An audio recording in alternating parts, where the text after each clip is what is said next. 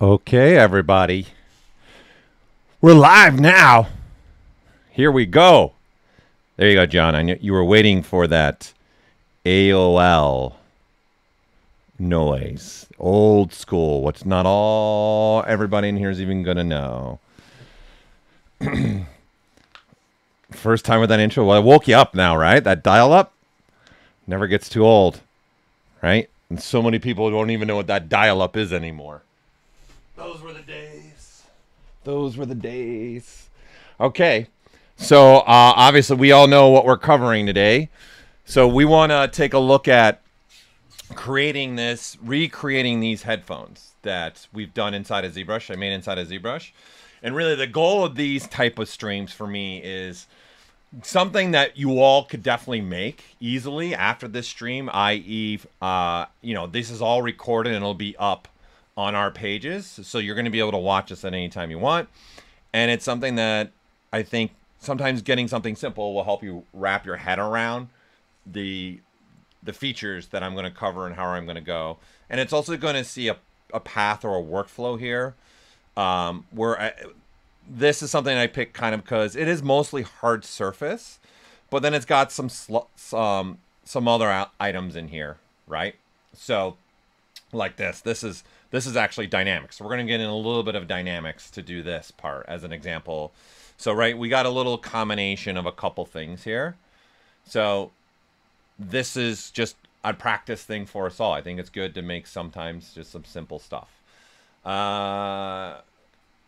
So as far as your question for computer, what type of computer? The best computer to be for purposes of ZBrush. Okay, just since you're asking, I saw also somebody was asking that in the beginning. Oh, that's awesome, John. Tell her hello. Is get the best processor you can afford. So speed with as many threads that you can afford. So the more threads you have and the higher speed, the better off you're going to be.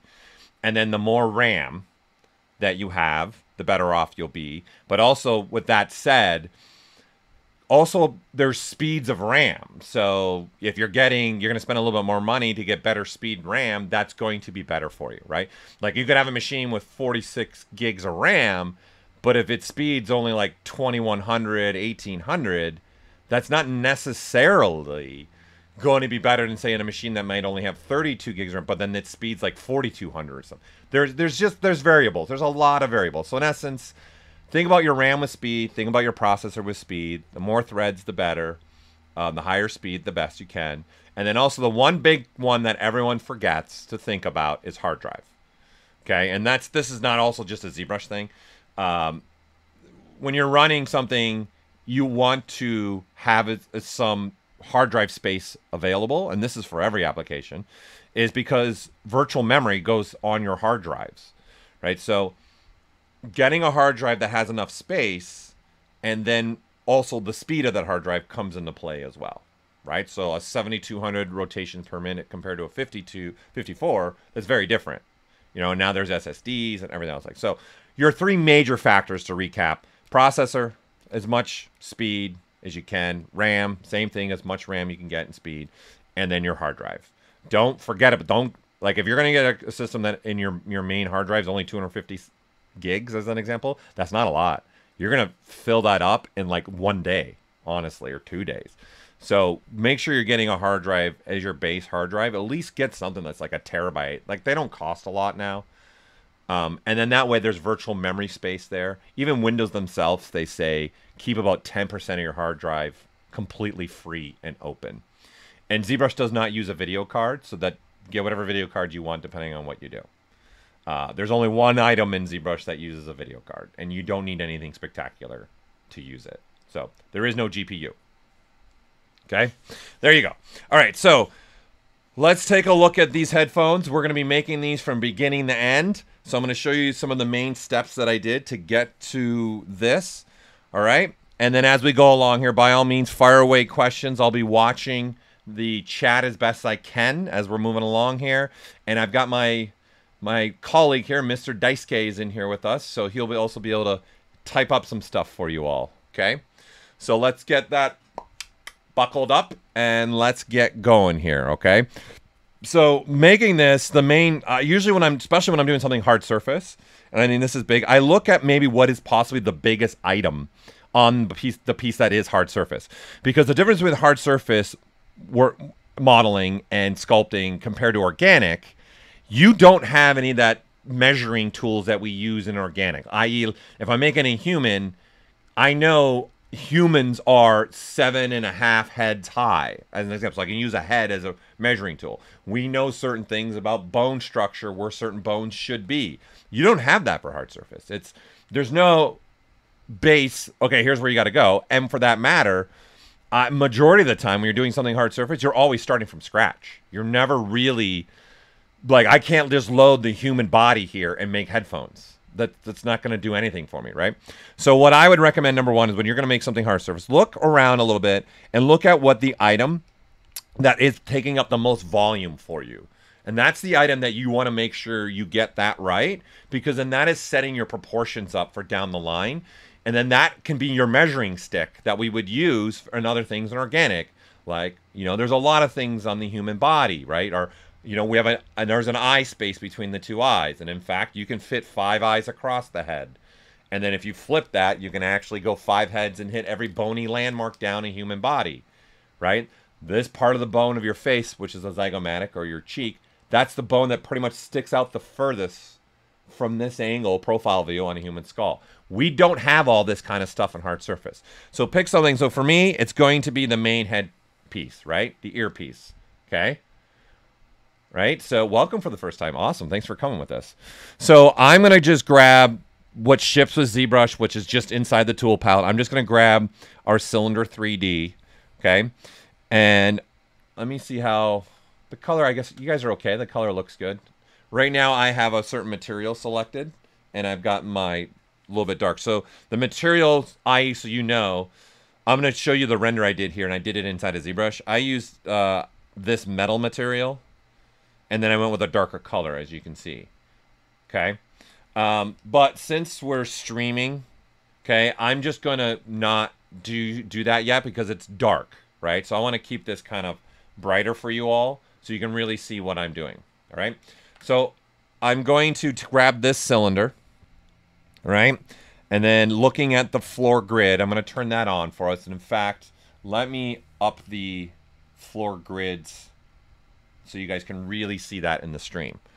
Okay.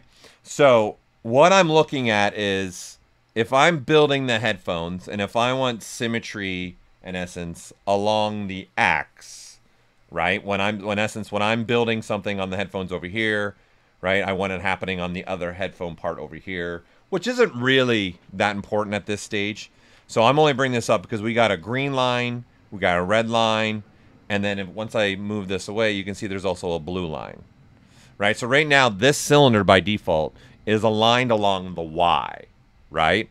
So this is normally the floor grid that we would have on, okay?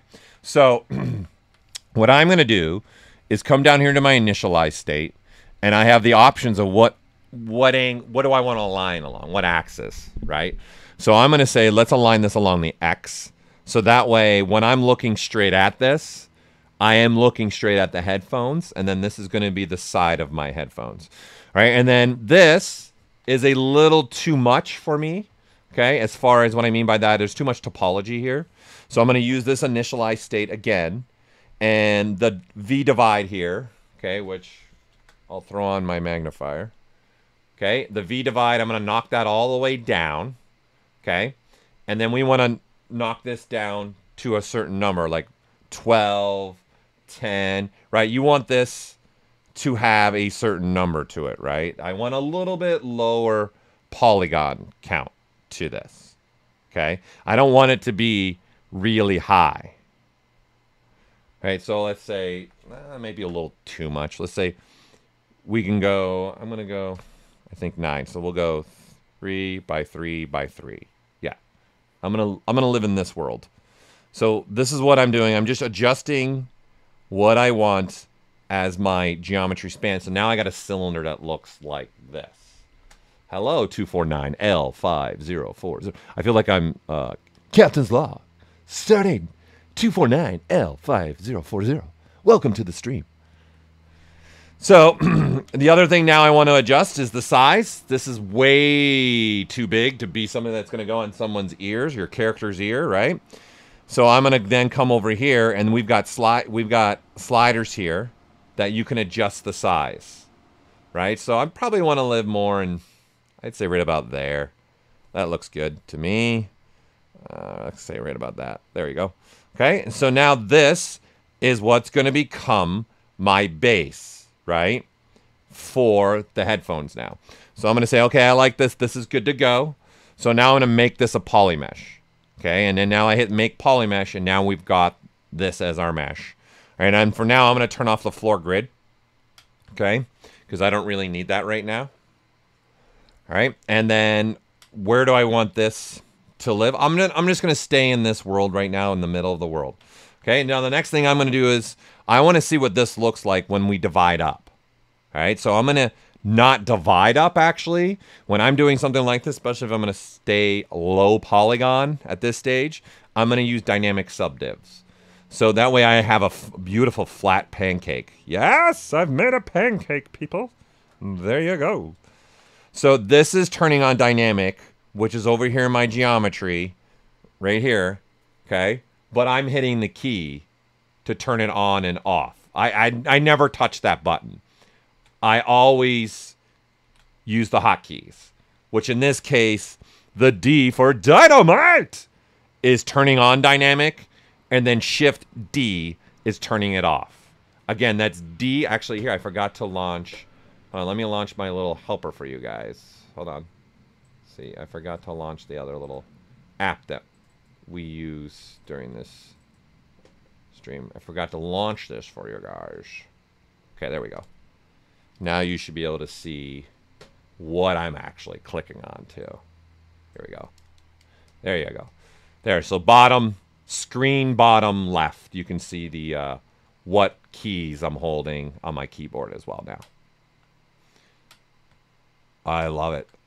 Hey, I'm here to entertain John as much as I can. Hello, John's daughter. How are you? Thanks for watching. Okay, I do watch Star Trek from time to time. I rewatch the newer movies, you know, the reboot that J.J. Abrams did. He knocked it out of the park, in all honesty. All right, so because it's a flat pancake, which makes no sense for this right now, I am going to, I live in the world of creasing, okay? So I'm below dynamics. I'm going to go down to the creasing menu. I'm going to hold the shift key so I can open up that crease menu and still have my dynamic subdivs open, all right? So that's important. Again, shift key, when you do this, will keep this open. If you don't have the shift key clicked on, you can see it closes the dynamic subdiv and only opens up the crease group, right? And I want to keep both of them open because I'm going to use something in here. Number one, I'm just going to tap on crease. So we get a nice, beautiful, beautiful cylinder. It's just gorgeous. Gorgeous. Okay, so I'm going to turn off polyframe so we can see it. So it's still very faceted right here.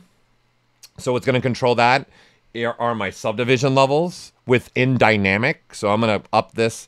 My defaults that I like to have, okay, is this set to 4. Okay, and then because I've creased edges now, I'm going to come down here in this crease level slider. I'm going to drop this down to 2. And what that did is soften up my edges now. Okay? Because now I am telling ZBrush, hey, you're dividing 4 times dynamically, right? But I only want to hold that creasing for 2 of those 4. So it divides twice where no edges are allowed to move that are creased. And then subdivision level 3 and subdivision 4, boom, it softens this. And that's what I want, okay? So this is where I want to work with this. This is what I want to work with, okay? So here we go. Oh, Heroes Bench Collectibles. I love the name, first of all. Let's just pause for the name for a second here. And number 2, the simplest thing sometimes, right, just goes a long ways for us as artists. Yeah, that shift thing, I use that all the time, man. All the time. Okay. Huffy, glad to help. Glad wherever that's what we're doing these for too. Is anywhere you guys need help, that's what we're talking about. All right, so now I'm going to stick with low polygon modeling here. So I'm going to switch to my Z modeler brush, which is BZ, right? And then M, what you're seeing again, bottom screen left, okay? So this, I want to put an edge here because I need to start making something. So in fact, let's do one thing here. Let's take just a screenshot of this so we remember what we're making, and it kind of, I'm going to use this as my own reference for this stream for you guys, okay? So what I'm going to do is I'm selecting the finished headphones here, and I'm going to go to the document, and I'm going to click this back color and drag it to black. So I want pure black as my background, all right? And good, this is all I want. And then I'm going to hit texture, and then I'm going to do grab doc here. I'm going to grab that, and what it did is made a texture of my document, okay?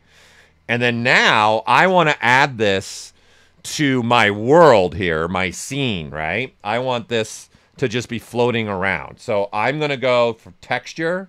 I've got this selected, and I'm just going to click this add to spotlight button. And now what we have here is actually an image of this, okay? So now if we go back to what we've been working on, you can see this is here. So let's go back now to making our document a little bit brighter, just for the purpose of the stream for us. And you can see now I have a floating image of my headphones. And the reason I went pure black again as my background, I know when I throw that in Spotlight, 100% black in ZBrush is seen as transparent. So in essence, I'm masking out the background just by changing it to black. That gives me the power to just have these headphones now. We can move them over here, all right? And then I've even got an opacity control here, right? So I definitely want those to be at 100% opacity. And then now I just hit the Z key for ZBrush. And see, now we've got a little reference here, right? So, and then again, I can move this reference wherever I want, right? We can move it down to the bottom here, just so it looks cooler in the stream. Okay, so there you go. So now I have something that I can look at always and refer back to in my case for this stream, okay? The next thing I want to do is, because I'm using Spotlight right now, this feature allows me to project the details to a model or paint to a model. That's actually not what I want to do. I want to use it as a referencing, almost like if anybody's taken photography, like a light box, right? That's in photography. Right? Old school, back in the day when I used to be in the dark room and you made little slides, you looked at your negatives. I digress. Okay? Well, Alfred, thanks for coming. I'm glad you've been learning a lot. That's awesome. Okay, so I'm going to go to the brush palette now. And in samples, I'm in essence going to turn off Spotlight's feature of being able to use an image to project onto a model. Okay, so I'm going to turn this button off, because I want to tell ZBrush, hey, look, I'm just going to use Spotlight, okay, as just a referencer, okay? So there you go. So now let's get back to this, and we're looking at this again. And again, I'm going to go to the red side, because that's the positive side of my world where that red line is. And let's start building this portion right here now. Okay, let's start building out this headphone part. Okay, so I'm going to turn on my polyframe. Again, I've got Z Modeler selected, right? I'm going to do a Shift D to turn off dynamic, okay? Yeah, an image with pure black will work the same, yes, 100%. And then pure black, if you're using it as an alpha, is 100% mask. See, in a texture, it's going to be used as transparency. As a mask, it's going to be used as 100% masking, just FYI. Okay, so by default, I'm going to insert an edge loop. Okay, there we go. I've got an edge loop there, right? I want now these faces right here that I'm painting white to come off now the headphones, right? So again, how I'm doing this is I'm holding the Alt key with Z Modeler, and then I'm just clicking while my finger's still on Alt. You can see bottom screen left, and now I'm just painting those. And those are the faces I want, and then now I just pull out, right? And then tapping the Alt key now, while my pen is still on my Cintiq, will change the polygroup color, which I would highly recommend, right? So I'm going to say, okay, that looks good there. Let's go that high right now, right? And then what I want to do is these faces here. Let's taper them in. So I'm going to come out of perspective as well, so you guys can really see what I'm doing here. Okay. Turn on off the menu for ZModeler. It's the space bar. So you don't get the menu unless you hold space bar. When you let go of space bar, it'll automatically close the menu. Okay. So I'm looking at this, and what I'm going to do is hold down Control, drag a box over, and I'm going to let go of Control. Right? So look up here. There you go. There's the first one, people. Look at me. Look at me. Right? Look at the camera. I'm not holding the keyboard, but I still have the masking brush engaged because my pen never came off my Cintiq. I'm going to hold the Alt key now, and I get a white box. This is awesome, people, and this is important. This is actually a feature that now that it was in a white box, right? Everything that was in that box stays unmasked, and everything else gets masked. Okay? And then now I switch back to my gizmo. I'm going to click my little MapQuest, right, icon. That'll center the gizmo to the unmasked vertex points. So now I can add a little taper and change the size of this headphone a little bit. I want a little bit about that. And then now that I'm looking at this, I think this is too tall. It needs to be a little bit smaller. Okay, and I'm going to now put a little taper. Also, I don't want this to sit like that. I want to put a little bit of taper here as well. Okay, so then I'm going to hover over an edge. And again, we have ZModeler selected. Space bar it. And then I'm going to switch to slide. Guys, I use this so much. Okay, and then go edge loop complete. Right, so that way when I click on one edge, all those, I just want to put a little bit of taper. Like let's put some design there, eh? That's right, I'm Canadian. Don't you forget it. Right, and then now let's hit the D key for dynamite. And look what we've made. A wonderful button. Whee! I've made a button. Okay? There you go. I don't drink caffeine, believe it or not, heroes. I don't, Heroes Bench Collective. No caffeine for me. I'm high on life, baby. That's how I'm going. All right, so this is clearly not what I want, right? This is some kind of little button-looking thing. So I'm going to hover over this edge here now. Space bar it, go to crease, complete edge loop. Let's crease those, and let's also crease those. That is more what I'm looking for, right? In the type, what I'm making right now. And now that I'm seeing this a little bit more harsh again, I would say the gap here, I need a little bit more. So let's do a little bit. I went a little too aggressive. Let's go right about there. And I think I'm a little too aggressive here too. I'm going to go a little bit, yeah, there. I'm going to go something more like that. That looks good to me. Okay. Oh, you're from Ontario. That's where I grew up. Southwest Ontario. Okay. I grew up in Fort Erie, St. Catharines, Niagara Falls, Welland area. Another Canadian with us. Yes. Hanny, you're too kind. Thank you. The question, I see Daisuke. Is that what you were looking for? So Daisuke was bringing up, you were asking, I'm assuming, to just have a visual to what Daisuke is responding to you with. This menu is what I'm assuming you're talking about. If you do want to turn that off, like Daisuke has mentioned to you guys, okay, you can do that in preferences. Okay, so then you go interface. Okay. And then you want to be able to turn off the IMM selector viewer. So that's this right here. And then you just boom, and then it's off. And by the way, you can move it to different parts of the UI. So maybe you'd prefer it on the left or the right. Oh, John, you're in Buffalo? I grew up in Buffalo too. I went to Lewiston Porter High School. God, the world's starting to collide, everybody. Hello from Orlando, right? So this is, I think, what you're looking for. So there's your on and off. I'm going to keep it on because I like it on.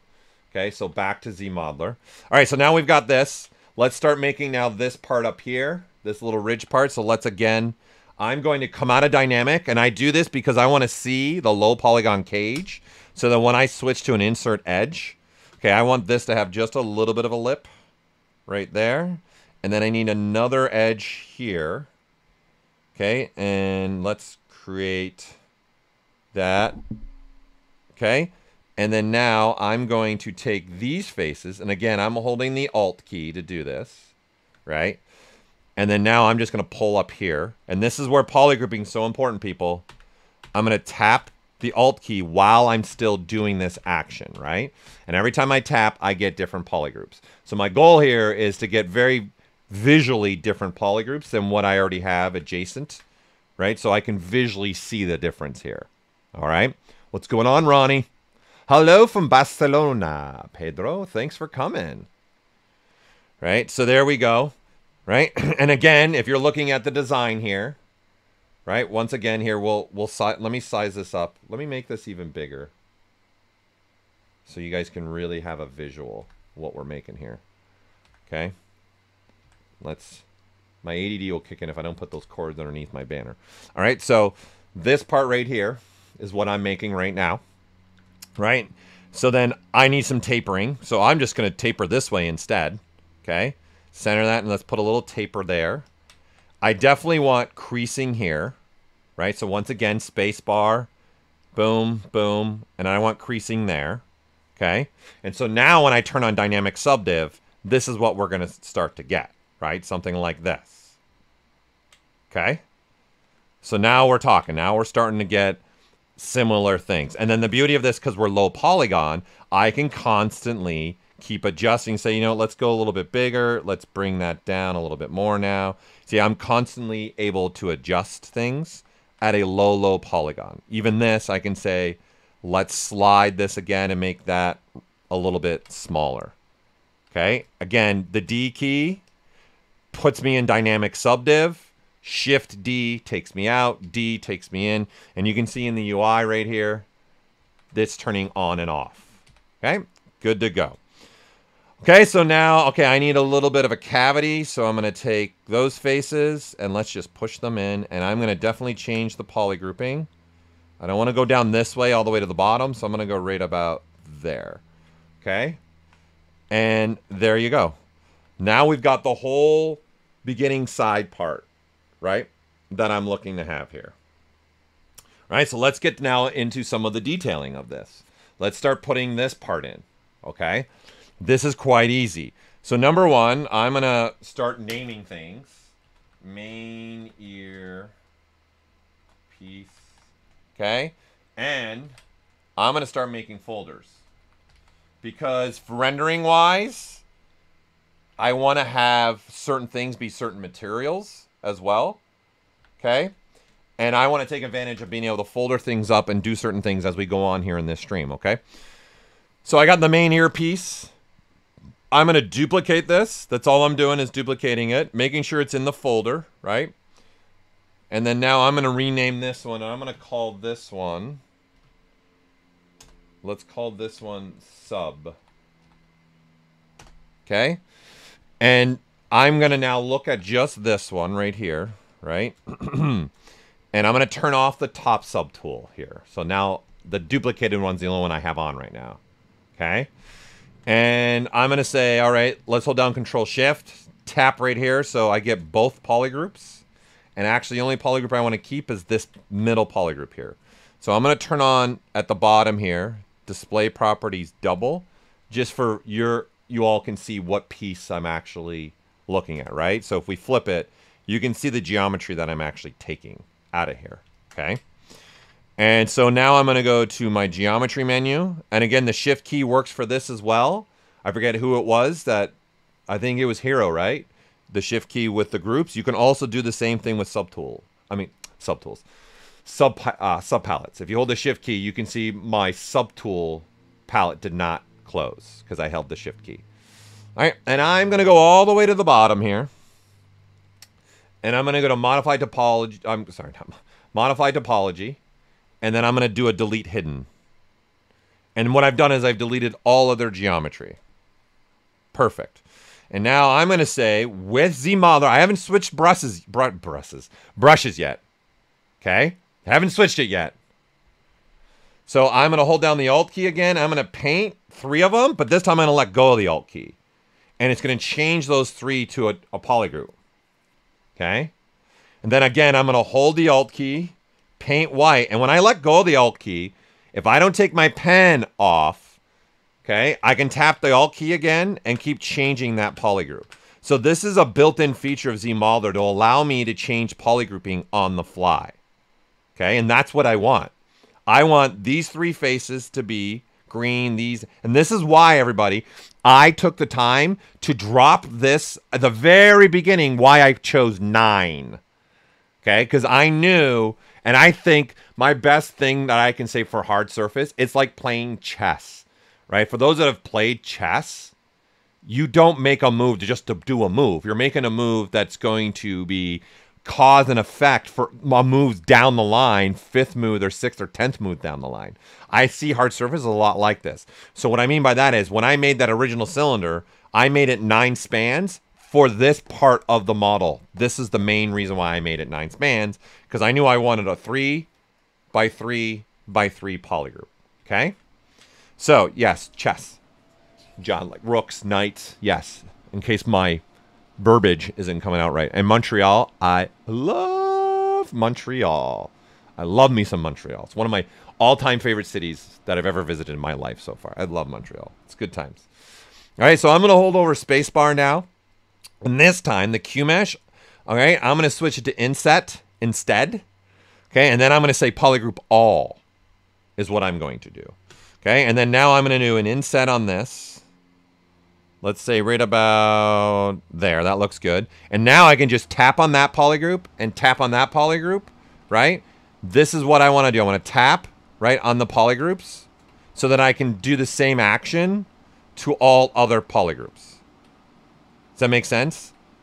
Right? So this is why we're doing the time here to take these and make these all different polygroups. This is important. Taking these 3 faces each, right? And then now when I inset, I can now just tap and can do the same exact insets on all 3 of those, in essence, that polygroup going. Okay? Montreal did have a great season. Those Canadians. Montreal Canadiens. That was awesome to see a Canadian team in the finals. I wish they would have won it, though. Okay, so I don't want now the green polygroup. Right? So I'm going to hold down Control-Shift and tap on the green. Right? And then you can see the green. Control-Shift, click and drag, and now all I have left are these faces here. Perfect. This is what I want. So now I'm going to go to Geometry again.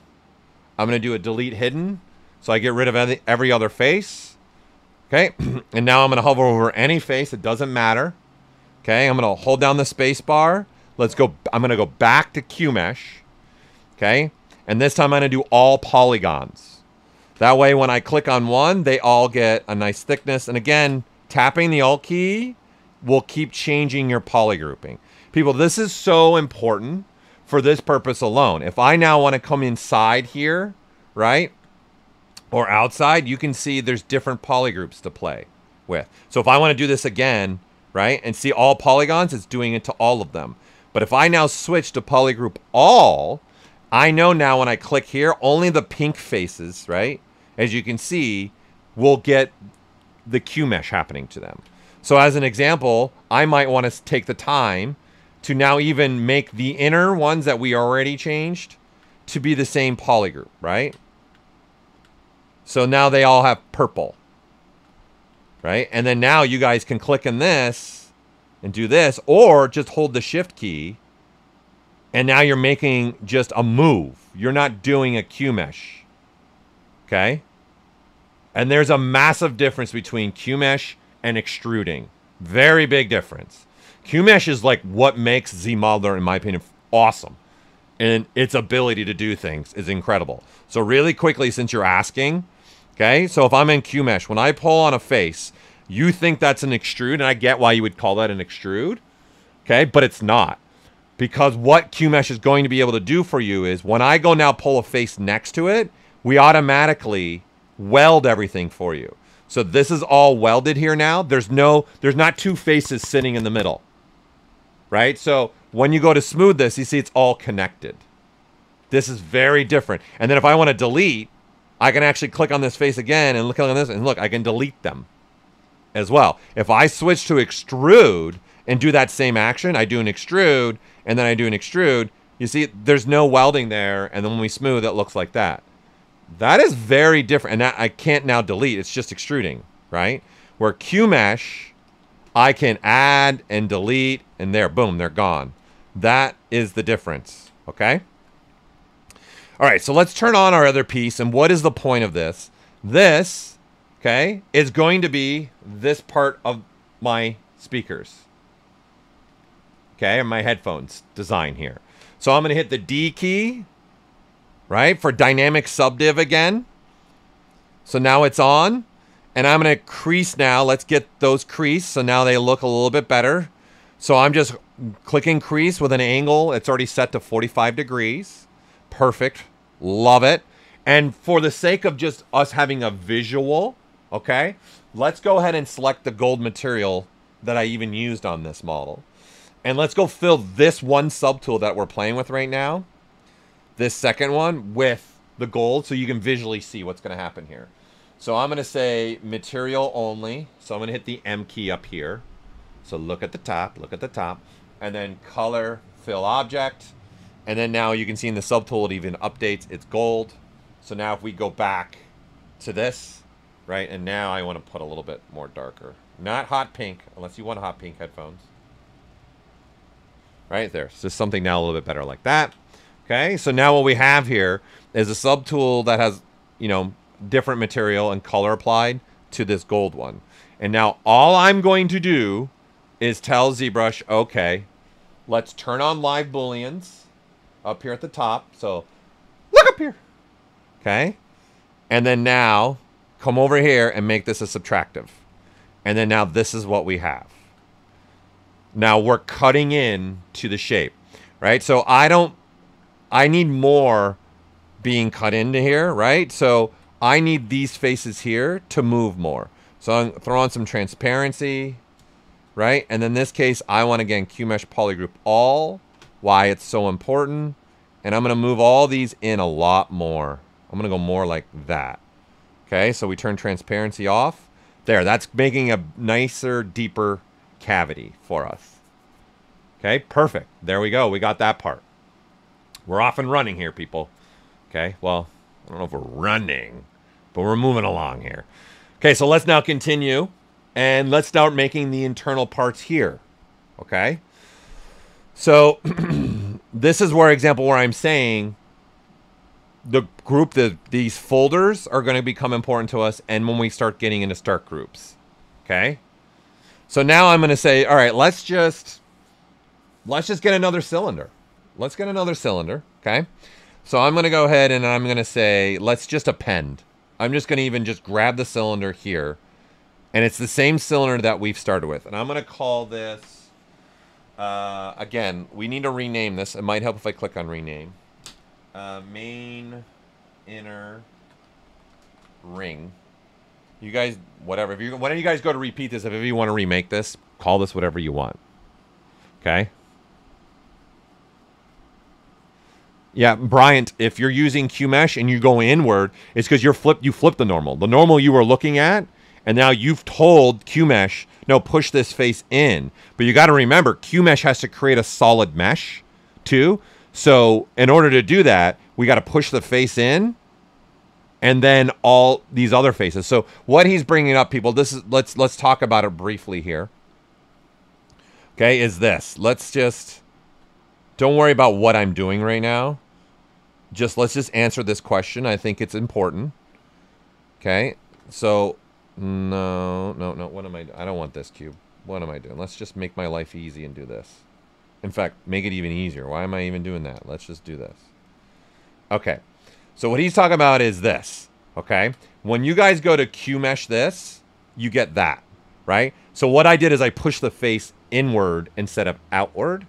Right? And QMesh, okay, is about creating a solid surface. So this is a solid surface. But in order to do that, the normal of the face needs to flip, right, to make the solid face. So to fix this is an easy fix. If you're ever going to do this, and you're not going to do that, see the difference? Okay? Then just come down here to your splayed properties, which someone has already said I've seen, and click flip. And then there you go. Okay? There you have it. Problem solved. Okay, back to this. Okay, I'm going to go ahead now and let's go. All right, let's add this to the folder. And now this is key. I'm going to make a new start group. Okay, so I'm going to click that little arrow right here, and now I'm going to make this a start group.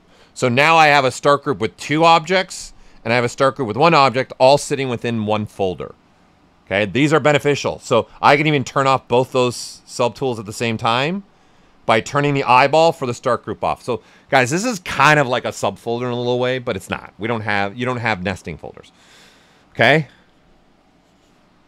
So there you go. Sorry, side effects. My apologies. Yes, you are not somebody. You're side effects. So let's go ahead and again, I'm going to go say, let's crease this. Definitely want this creased. I already know that.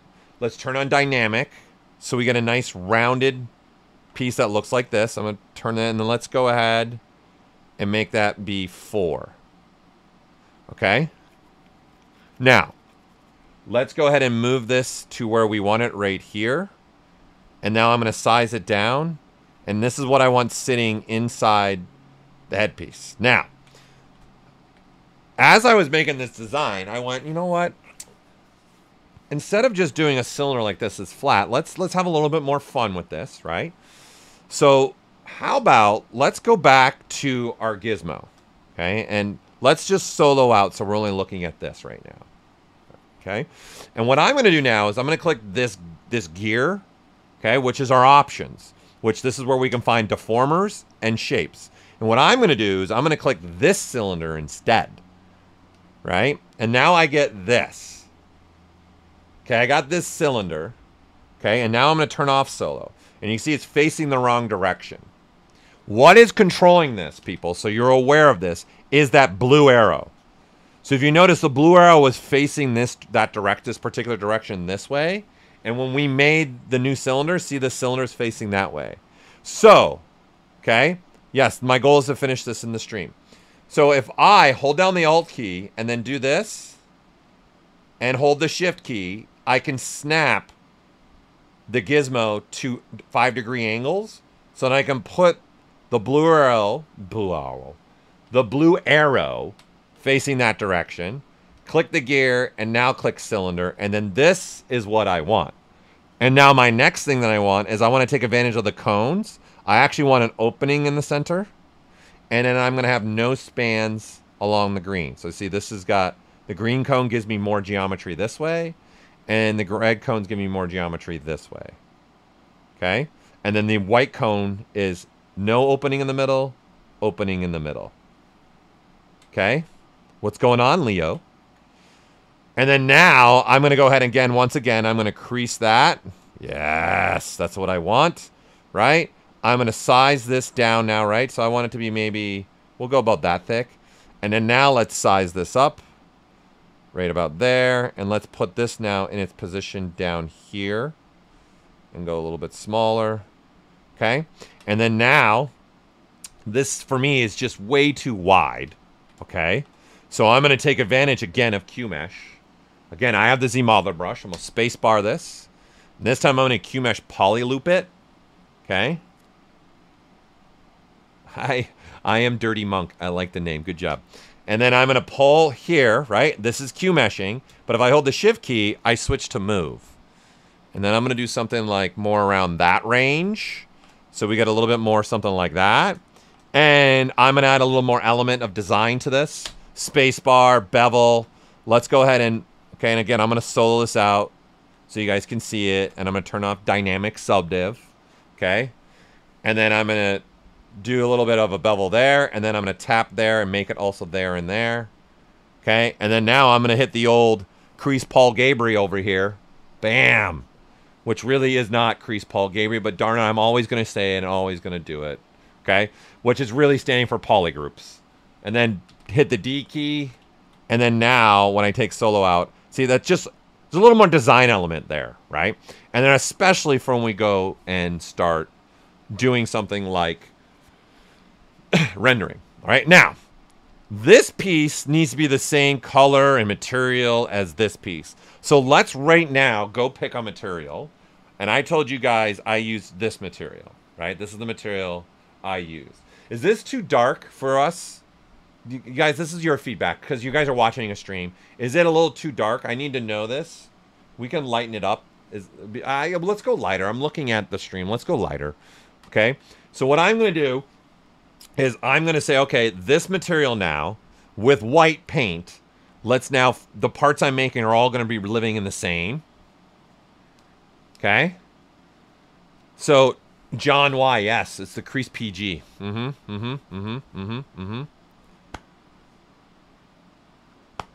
Hi, Gabriel from Toronto, another Canadian. We're bringing the Canadians today. I like it.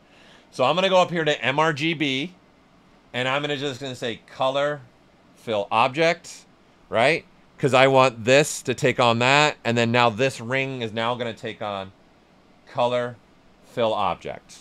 Okay? And then now, let's start having a little bit more fun here. Okay?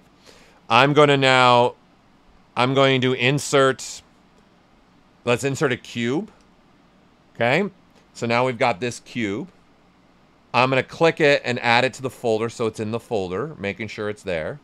Okay, and let me rename this. I'm going to name this Repeat Inner Parts. And now, I'm not going to use this cube. I never use this cube with the pole.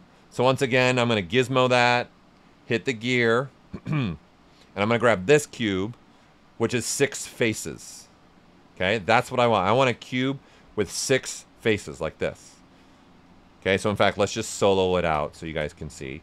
And then this is going to be the same. So I'm going to go ahead and I'm going to fill this also again, object. So that way, these 3 subtools now have the same materials. All right, I'm going to size this down a lot smaller. So I'm going to hit the W key to make this be a little bit smaller. Okay. And now what I want for this is I want this to live out here. Okay, so I'm just moving it out to be right about there. All right, and now I want this to repeat 8 times. Okay, MRGB fills the selected material and the selected color on the selected subtool. Okay, RGB's only filling whatever color is selected to the subtool. That's it. And then M is only doing a material. Okay? So here we go. I'm going to now go use handy dandy, and I'm a big fan of this now, array mesh. I use array mesh all the time, especially for hard surface. So I'm going to go ahead and turn my array mesh on. I'm going to turn on these 3 buttons as well because I know I'm going to use them. So I'm just going to turn them on. Okay? And then I said I wanted 8 of them. So I'm going to go to my repeat. I'm going to say 8. So now I got 8 of them. It looks like nothing is happening. There's 8 cubes being repeated right now. So the next thing I want to do is tell ZBrush, okay, where do I want these 8 pieces to live? So I'm going to turn on the floor grid again, just so we can see axis points again. Right? So again, red is X. Blue is Z, right? And then there's a Y in there, which is the green. So looking at the red, that's my X. I am now going to tell in the rotation part of my array, I'm going to come here to my X amount, and let's call 360 degrees of rotation. And you'll now see it's making like, you know, a shape for us because there's actually 8 of these cubes. Okay? And now I'm going to go back to my gizmo and now just move these away from the center of the world. And there we go. Yes. This is why I love myself some array mesh. Okay. And then now, the beauty of array mesh. Hello, Daniel. Another Montreal native. Excellent. Thanks. I'm glad you're enjoying the hard surface stuff. Spotlight. Yeah, you can use not M. There's no material in Spotlight. It's only color. Okay. All right, so now I want to make a little bit better of a shape here. Okay. So let's go back to my Z modeler brush. I'm going to hover over face and Q-mesh only a single polygon. And now when I pull this out, I can see, and again, you see I'm changing polygroups. I can see what's happening everywhere else. Okay. And because it's an instancing system, there's really only one piece that I'm working on. And then I'm going to pull this up so it does more of a ramp up like this. Let's go ahead and turn on dynamic and see what we got. Okay, I definitely want to go back to the creasing again. Let's crease some of that up so we get a little bit of a softer. And let's definitely knock down our crease level. And we'll see, get something a little bit more like that, right? I want a little bit of a ramp going up. And in fact, I'm going to change even the size of this, make it a little bit smaller. Okay, and let's have some more fun. So I'm going to solo this out. And let's take these and let's even push it further this way. And let's change this one vertex point and make it like that. So we've got a nice little bit of a kind of ramp piece doing that. There we go. Nice, right? That was so satisfying. Nice, Daniel. I like it. I like it. We're doing stuff here. Yes! All right, now I want to come down back into our subtools. Okay, so this ring's pretty cool. All right, and what I wanted to do was make another one. Okay, so let's just take the one that already exists and let's duplicate that. Okay, and I'm going to make now rename this. And I'm going to call this one small inner ring. Okay, there we go. And now gizmo that, pull that up in here. This is centered, right? So you can click the bing, map quest to center it. And now let's just size this down so it'll fit with what I want this to look like. Maybe a little bit right around in there. Okay, and then now I want to also now add a bevel here. Okay, so once again, I'm going to turn on this so you guys can see it. Here, we'll solo it out. So I got bevel, and I want to make a bigger bevel kind of right there. Let's do another one there as well, and then there. Okay, I already have one.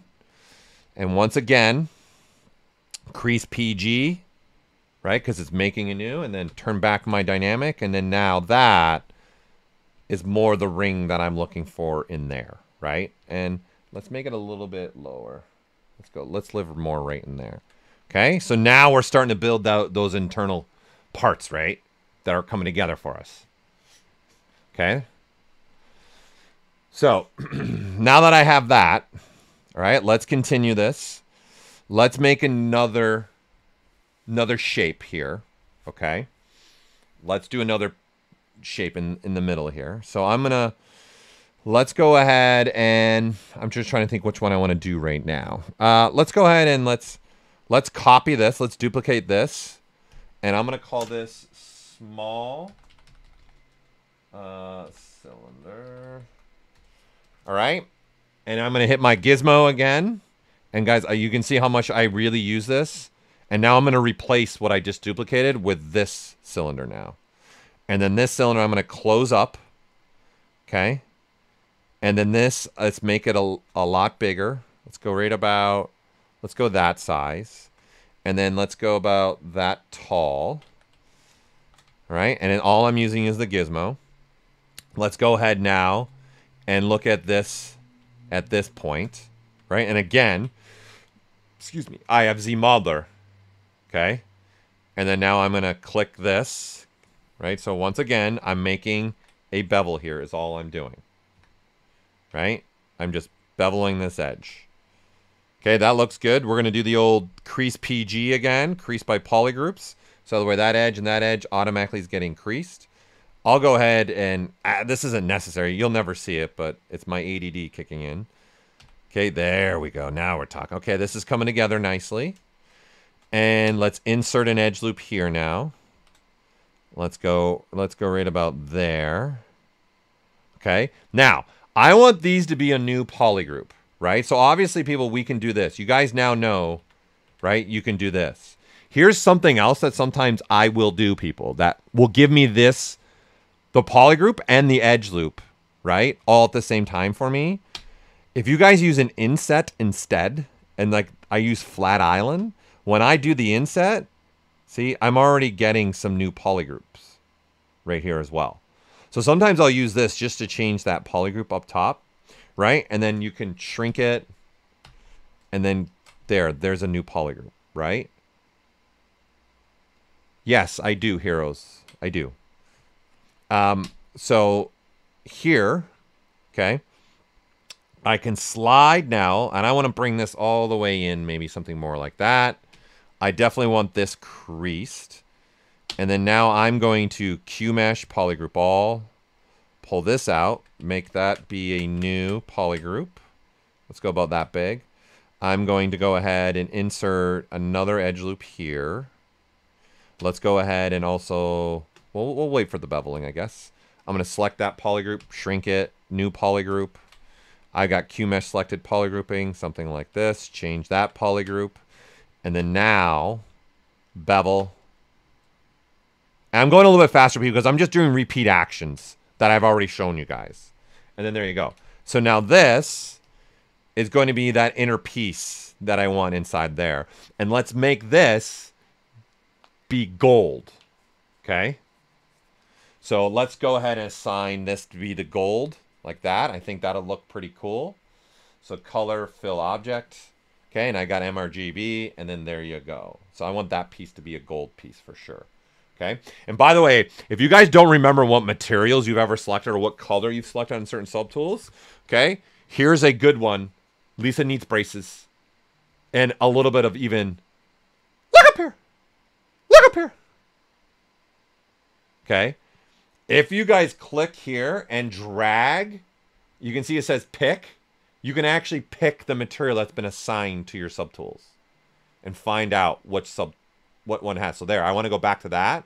And then the same thing for color. If you click, you can see it's all white. But see, I can grab any color even from the UI. So that's really important. Okay. How did I shrink it so fast? Shrink what? What part so fast? Oh, I think you're talking about when I selected. I did. Oh, people. This is a must know. Okay. This is definitely going to be a slight tangent, everybody. We're going to veer off a little bit and tangent fill. Okay. Okay. This is a must know, everybody. There's not a time I don't use this. Okay. So what I was doing is I was showing a portion, right? Let's just use this cylinder. Okay. And then I was doing this. I could grow it out and shrink it out. That's all I was doing. Okay. And what I'm doing is using my shortcuts. Look at the keyboard keys. Okay. Control Shift X expands, grows. Control Shift tapping S shrinks. Okay. And now we even have something way cooler where if I duplicated a bunch of these. Okay, and let's do this. Let's do this. All right, let's do this. Okay, and let's go ahead and assign different polygroups to all of them. And now let's make these three have the same polygroup. Okay, well, let's make them there we go, different. You guys now have the ability, like even if you did this, where I've only got one of these green cylinders, right? I can tell it to give me all three. Because all three of these have the same polygroup.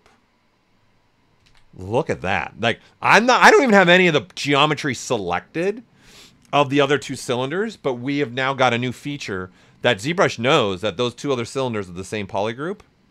Okay? And then bam. And I'm doing Control Shift Q, which everything lives in this visibility palette, people. So I just did this, grow to polygroups. Then I use grow all, and then here's your grow and your shrink, okay? There you go. Okay, that's a must know, in my opinion, people. All right, back to our headphones. Okay, looks good. Loving it. Let's go ahead and add another cylinder. Okay, and now because I want to stay organized, I'm going to move this above the gold, and I want to make that gold its own start group. Okay, and now let's go ahead and let's just copy this. Okay, so I'm going to duplicate this and add it to the folder. So now I've got start group 2, start group 3, and start group 2. And here's the nice thing about start groups, people. If I want to turn these three subtools off, all I have to do is click the eyeball for the start group and bam, they're off. Turn them all back on, bam, they're all back on. So this is why I like to use start groups, okay, with this. All right, so now I'm just going to, again, same thing. I'm going to grab a cylinder. Okay, I'm going to just resize this to be about this big. Bring this down just so I have a surface there, something like that. Let's go ahead and crease this as well.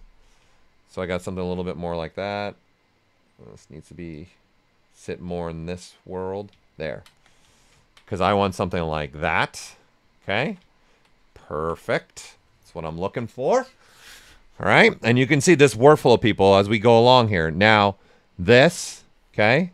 Again, you want to make sure, if I'm making sure I want this to be the same color, possibly of what I've been making, right? So this piece, I want to move up into this folder. I want it to live in here. Okay. And then I'll call this main cylinder. All right. And then now let's go ahead and let's duplicate this. I'm going to rename this a sphere. Sub. I know it's not a sphere. It's okay. It's all right. Oops. Rename sphere. A keyboard is underneath my Cintiq, so it's hard to get at. All right, and let's go ahead and replace this with a polysphere. Yes. And let's make that sphere a lot smaller. And once again, I'm going to go down to Array Mesh. Okay? And then I'm going to turn on Array Mesh. I'm going to lock the positions. I'm going to turn on these 3 buttons because I'm going to be using these. And I'm going to say, let's do 5. And again, I'm rotating. Let me make sure my head's not covering what I'm doing. Okay, there. And I'm going to rotate 360 degrees. And then now pull out the spheres to give me that. Okay. And now this, I'm going to turn this into a subtractive, so it's cutting through the surface. And I don't want it to cut completely through. I just want to create some kind of little spherical dip in there, something like that. Yes! That's what I'm looking for. Yes. All right. We're moving right along here. Okay. Now let's make sure that's got this material. I want that to have this material as well. Okay. And I'm happy with this. So let me show you guys how to apply this. Okay. So I can come down here where it says make mesh. Just click that button. And now they're actually all there. There's no instance anymore. See, they're all actually sphere shapes now. Okay. Hello from India. Nice to have you here. Beats by Paul, Heroes Bench Collectibles. I love it. Remind me, Heroes, if you're here for the whole stream, remind me at the end. I'll share my Discord that you were asking for. Okay. So just because oil change is bringing it up, that lock position, what it's doing is Array Mesh is using the bounding box of the mesh. Okay. Here, let's do it on this, since this is still an Array Mesh. If I turn this off, lock position, lock size, this stuff's important to us, right? So you can see how things change with them off, right? So by locking my position, locking my size, I am in essence locking the original bounding box that I started with, okay? That's why I'm turning these on. If you don't have those on, when you start changing the mesh, you'll see the stuff keeps moving in space. Because you're changing your bounding box. And then the sliders are saying, well, you're telling me to be so far away from each mesh. That's why it's doing that oil change, just since you're bringing it up. All right, so let's continue on, because you know what? We're going to make another Array Mesh anyways. So let's duplicate this. And let's just put this as design. Okay, I don't know. I'm running out of names right now. Okay, and then I'm going to go ahead and make this again. I'm going to center this. And I'm going to make this a cube. Okay, so what we have is this. Let's go ahead and crease this. Boom, so we have this. Okay, and I want this to live up here. Something like this, let's just say. Okay, and then I want this to, could live more in that world. And let's go ahead and Array Mesh this. Okay, and I'm going to go with, let's go with 5. Why not? And again, let's rotate along the X. I know I need the X. And I'm actually going to even rotate now the shape. Like, let's go 35 degrees. Right? And then now when I pull apart, I want these sitting at a little bit of a different angle than everything else. That's why I rotated the physical mesh 45 degrees as well. Okay, And let's push this down. It's going to live here. And then now I want this Q mesh, pull this out. I am going to hold the shift key till it gets to this point. Okay, there we go. And then now let's go over this edge, spacebar, insert multiple edge loops. And I'm going to say, let's insert some multiple here. That's enough. I'm going to delete the middle one. Okay, so this is what I'm doing, right? So you guys can visually see, insert multiple edge loops. And I'm going to delete that middle one because I don't want that middle one anymore. And let's go ahead and Q mesh. Let's pull this up, but again, hold the shift key. So we get a shape more like that. Okay. Something like this. And now let's do a little bit more to this. Okay. Right now we've got dynamic subdiv on with 4 subdivision levels. Let's go ahead and knock the creasing down to 2. And now let's in fact uncrease that edge, that edge, that edge, that. In fact, let's uncrease this whole edge loop right there because I want something that looks more like that, right? So it's got a little bit of rounded dome kind of look to it. That's what I'm looking for, something more like that. Okay. And then now again, I want to make sure it has this material, so color fill object. Right, so there we go. We've got now these inner portions of this headphone going. All right, now let's keep moving along here. Let's add this mesh part. Okay. So I'm going to append something. I'm going to say append. All right, and let's append a plane. Boom. Okay, and let's call this mesh.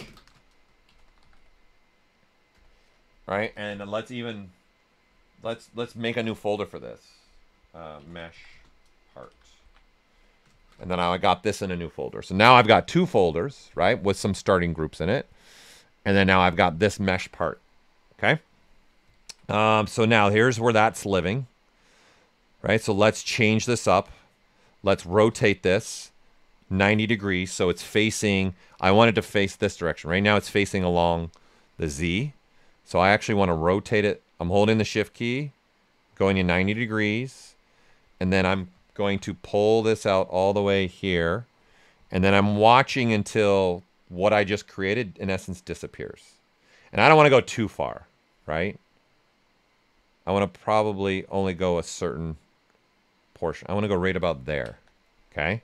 Something like that, right? And then now what I'm going to do, which is a lot of fun, super easy.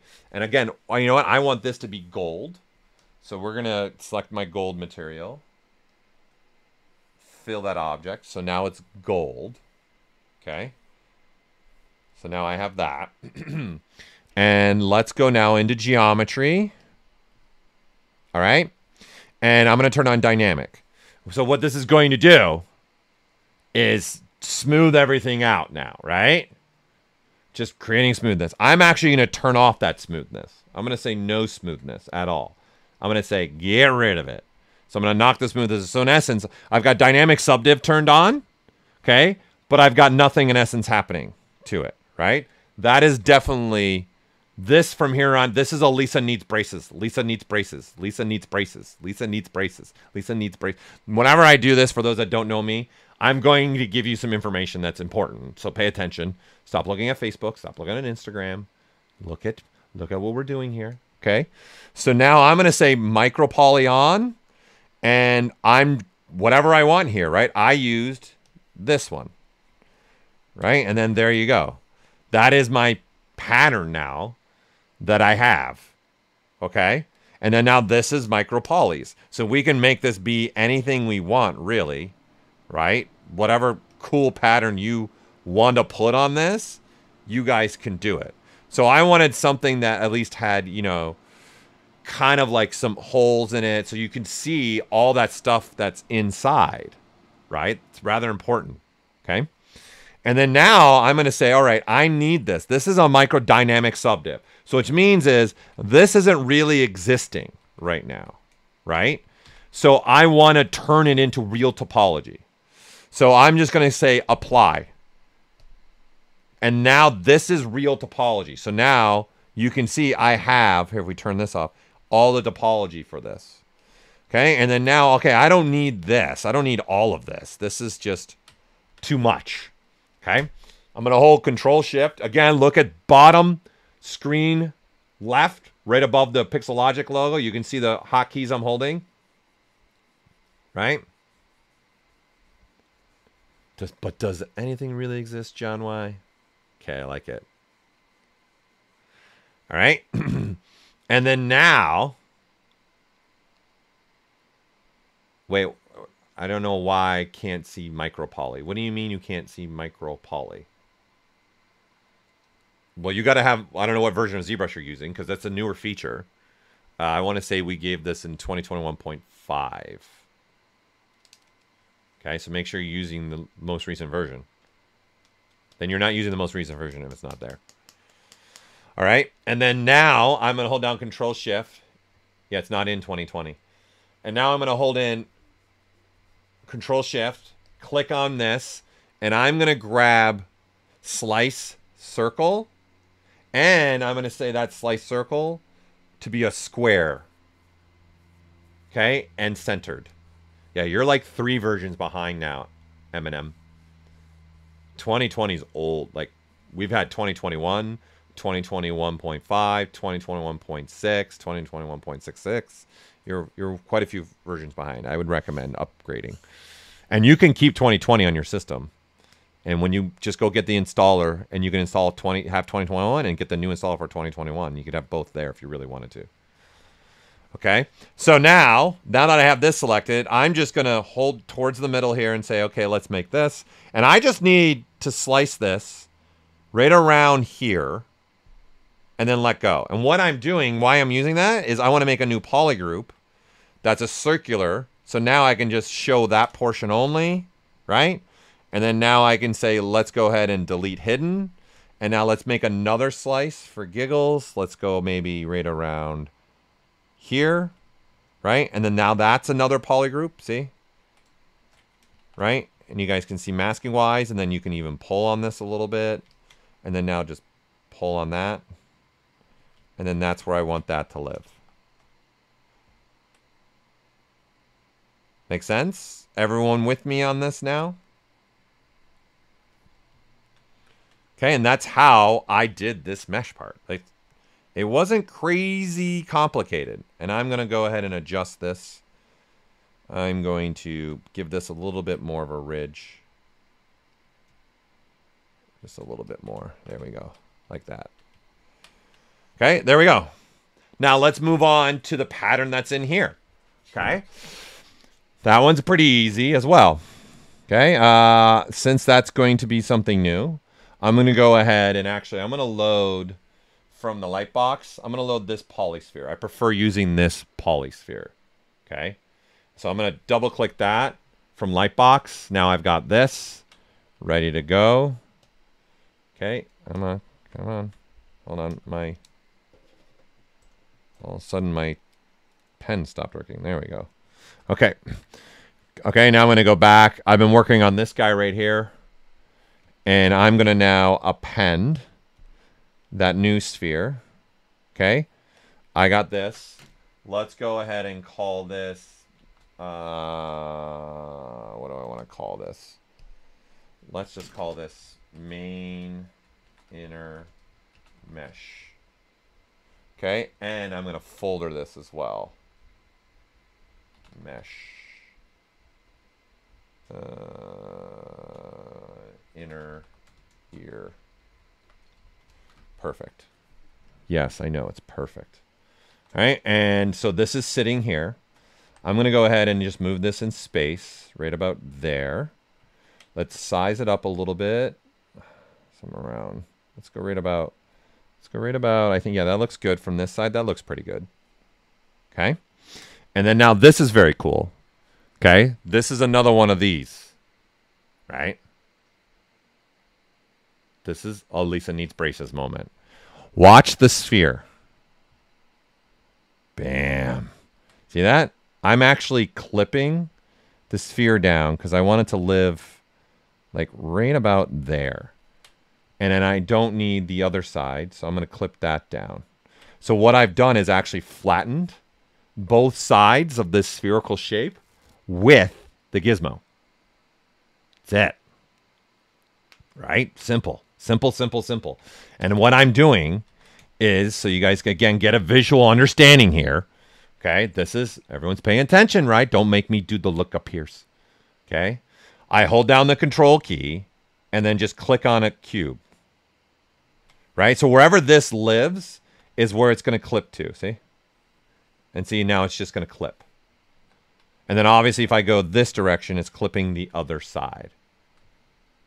Right? So our gizmo isn't just a gizmo. Our gizmo is never about just, okay, you can move, scale, and rotate with it. We put a bunch of stuff in there because as you can see, you can work fast with this kind of stuff, right? So I want to live right about there.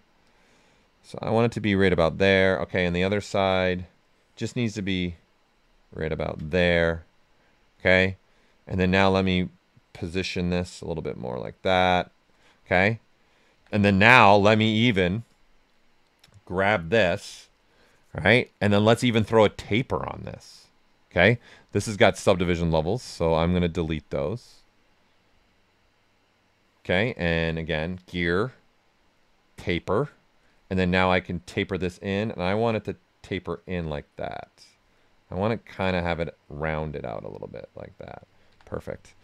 And then now I'm going to stretch it to right about there. There we go.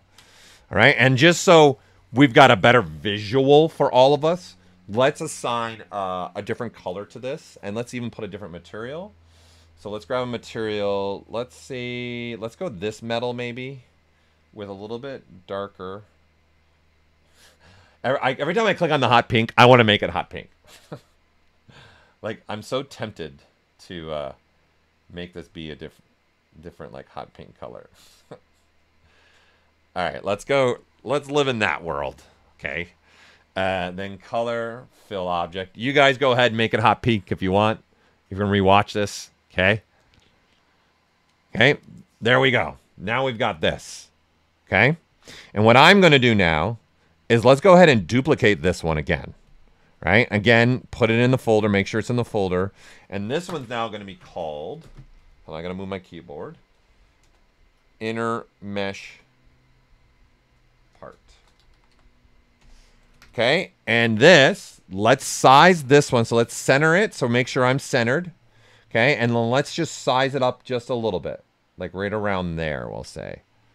Okay? So I'm just reusing the same thing. Okay? And now I'm going to come down here. All right? Oh, Bob Ross. Love it. Listen, that is an amazing compliment. Thank you. Because as a child, watching Bob Ross was like, what is he doing? Okay? Love it. Can you do the same thing with the sphere in the gizmo? Yes, you can do this with any shape, West. It's any piece of geometry. That's not just that gizmo clipping. It's with anything, whatever you want. All right, and let's again use some micro poly. So I'm going to turn on dynamic. I don't want any smoothness. And then let's turn on micro poly. And this time for this, I used kind of more of like a meshy. Where are you? I used this one. Right? And then that's creating that look for me. Right? And then I want this to kind of, I'm going to shrink it down just so it's kind of hitting that other sphere. And then there you go. Right? And that's what's giving me that pattern in there, right? And then even if we change we'll make this one darker a little bit. So you really adds a little bit of a contrast between the one inner sphere, right? Gives me that contrasty look. Let's go darker. Yeah, there we go. Right? And this all looking in, you can really see what's going on in there. You're too kind, Maker JP. Okay? And this can all get sent to Keyshot, no problem. All right? Because especially if you have the bridge. So here we go. As you guys can see, we are starting to remake this. Okay? So let's keep moving along here. Right? Let's keep trucking along here because it's 12:20. Let's now do the soft body part right now. Let's do that earpiece, okay? So, because I already have this, right? And this is the size of that I want, right? I know this circumference is good. Oh, hello from England. Hold on, I gotta take a water. Okay, there we go. 100% it's gonna be on YouTube and our Twitch channel. Yep, this is all being recorded. No worries. You're not going to lose anything. Thank you. I'm trying. Hey, oh, from Amsterdam. Oh man, I'd love to go to Amsterdam. All right, so here we go. I'm gonna take this main piece what we started with way back an hour and a half ago, and I'm gonna duplicate that one now. And let's rename this soft ear. Soft ear. Okay. And I'm going to move this out of this folder. So I'm going to click this and just drag down and put it in the bottom. And let's put this in its own folder. Soft parts. Okay. And now let's just solo this out. So we're only looking at this again, right? And what I actually want are these faces right here. I want these faces. Okay. So I'm going to get to the point where I have back to just a flat plane, right? I'm just using polygroup selections to do this. And then I just did that painting thing with ZModeler once again, right? Now, again, I'm repeating stuff that I've done now multiple times in many, many, many, many ways, right? So moving along, let's now delete everything else. I don't want anything else, all right? And I'm going to say delete hidden. So now we're back to having this. Okay. And then I'm going to go ahead and say QMesh. And I'm just going to say all polygons and then go this direction. So, and then I'm going to repolygroup. It's just me. I like to repolygroup things. So what we're making is this. Right? And then this, I'm going to put it more right there. Okay, that's good. And again, this has got to be different, right? So I'm going to assign a completely different material also for this, okay? Because I need this to look a little different. I'm going to use the basic material on this, and let's color fill object that now. So we got something like that. I'm not going to go as dark. I'm going to normally go darker because it's going to be, but for the sake of, for you all being able to see it, I'm not going to go as dark. And you know what? Do you guys want to have some fun? Maybe we make this one have some color in it, just so it stands out.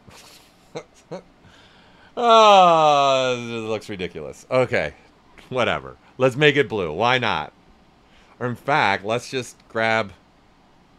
Let's see. Let's live in the gold so that it at least matches a little bit more to the gold. Because this is obviously a different type of material as well. Let's go. Yeah, let's go in that world. Let's go there. Just so at least it looks a little bit better. Yes, I'm rebuilding the whole thing today for you. 100%. All right, so here we go. Now this, again, is low polygon. So once again, okay, I'm actually going to do something here. I'm going to get rid of my creasing this time. So I'm going to uncrease all. So then it starts looking like this. Right? That's starting to soften up and round it up a little bit. Okay?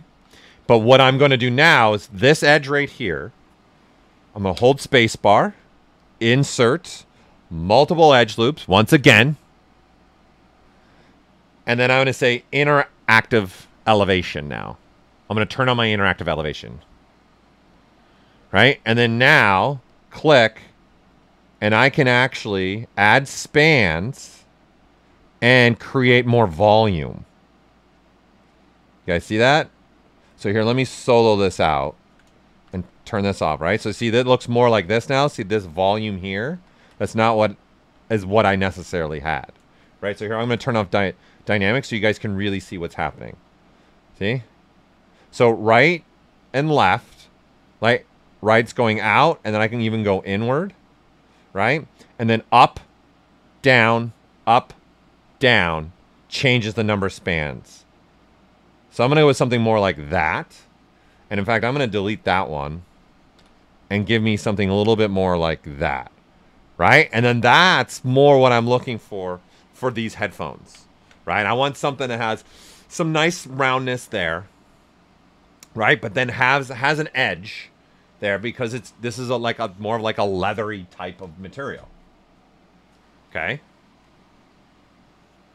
What does click normal S do?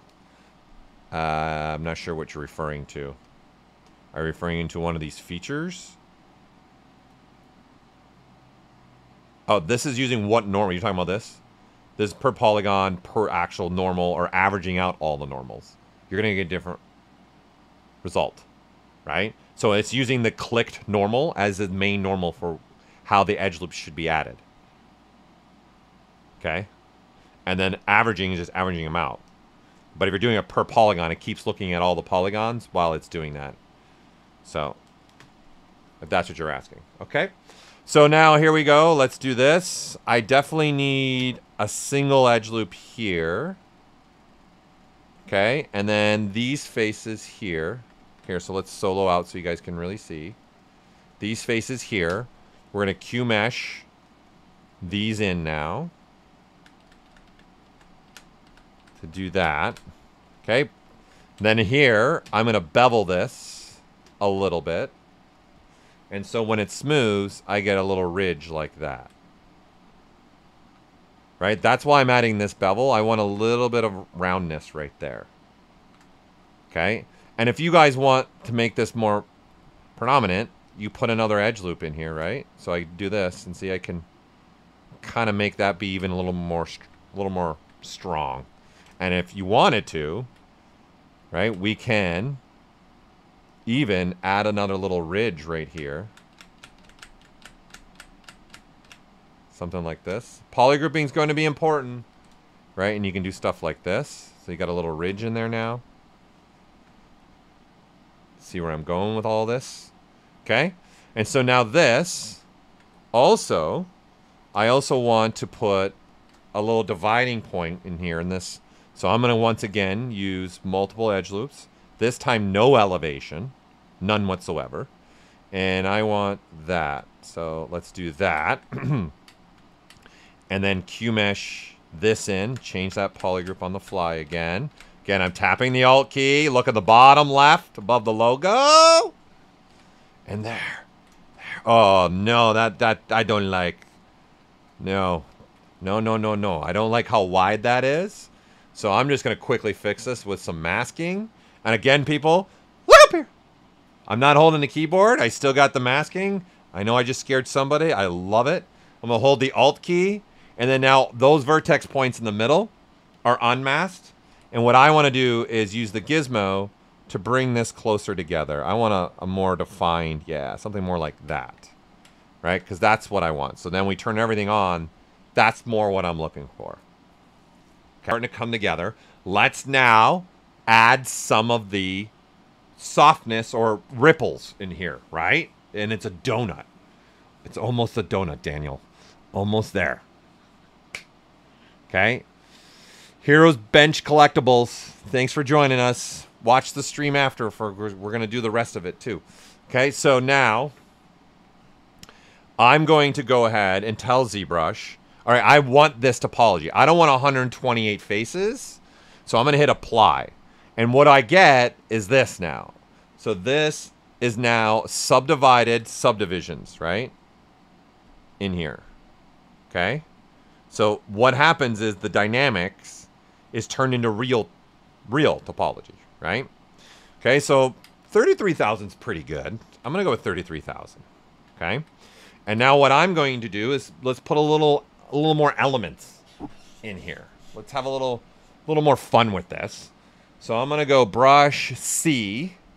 Okay? And I'm looking for cloth pinch trails. I'll hold on that for a moment so you guys can see this. So that's the brush I'm going to select. Okay. And now I'm going to go with a bigger brush size. Like 2 is not big enough. Okay. And now, excuse me, I'm just going to start moving along here and start creating those ripples that I want. Right. And I'm changing my pressure to change also the rippling or the folding, if you will, that I'm going to get in here. Right? And then that starts creating that look. So immediately, this now is starting to look more like I'd say like a leather part, maybe. Okay? And then now, let's also go in here, polygroup. Okay? And let's select out this polygroup. This one. Okay? I'm going to mask that off. So those are masked. So that way, when I do the same thing here, right, it is creating a little bit of a crease in there. And you know what I'm going to also do? Let's add a little something. Instead of going in, I'm going to turn this on to Z add. And let's knock the intensity way down of this brush. I'm going to knock it down on let's try 20. Okay? And the difference here now is this is going to pull out instead. So I want that ridge to look like it's kind of more like it's being folded inward, right? So that's more of a look I'm trying to go for. And so I'm just going to continue this. So again, I've changed this to Z add and, right? And so now when we unmask this, this is what we start to get. Okay? So now we're getting something a little bit more like this. All right? And then now let's continue this process and this idea. All right? I'm going to now go to dynamics. And I'm going to tell it to look at the collision state right now. Okay? And so I want to tell ZBrush, okay, this selected mesh that I have, which is this earpiece. Okay? I want you to use this as the mesh that I'm going to do something to. But all the other subtools are used as, in essence, collision states, right? So now that I have that, I'm now also going to, again, once again, let's do some specific masking here that I want to do. Okay, so there. Here, I'm just going to solo this out so you guys are just seeing this. Let's take this one and this one. And this one now. Okay. And I'll mask this. So I get like this, and I'm going to inverse it. So I've masked the whole inner part. I've masked this inner part. And I've masked this inner part. Make Believe TV. That brush is... I wouldn't classify that brush new anymore. No. That brush is now over a year old. Like, I don't even remember now, because we've literally done 5 releases of ZBrush in a year and a half. I don't remember if we put that... Did we put that in 2021 or 2020? I don't remember. I think 2020.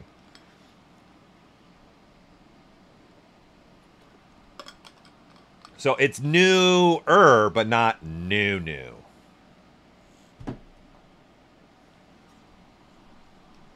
There's a lot of ways to earn money from models inside of ZBrush. There's a ton of ways. Toys, collectibles, tabletop gaming, like The Gathering, selling there, make jewelry. There's so many ways. You could definitely make some money on this. All right, so now that I have this masked, I'm going to go back to dynamics. I'm actually going to turn off gravity. I don't want gravity. I'm going to turn on expand instead. And I'm going to make this be a little bit more aggressive. Something maybe more like that. Okay. And then I'm going to have it have some self-collision a little bit. And then now run my simulations. And there. Click to stop. So you click in the document to stop. Right? So now you have something like that. Like this looks a little ridiculous right now. Right? So what I'm going to do now is just lightly start pushing some of this back.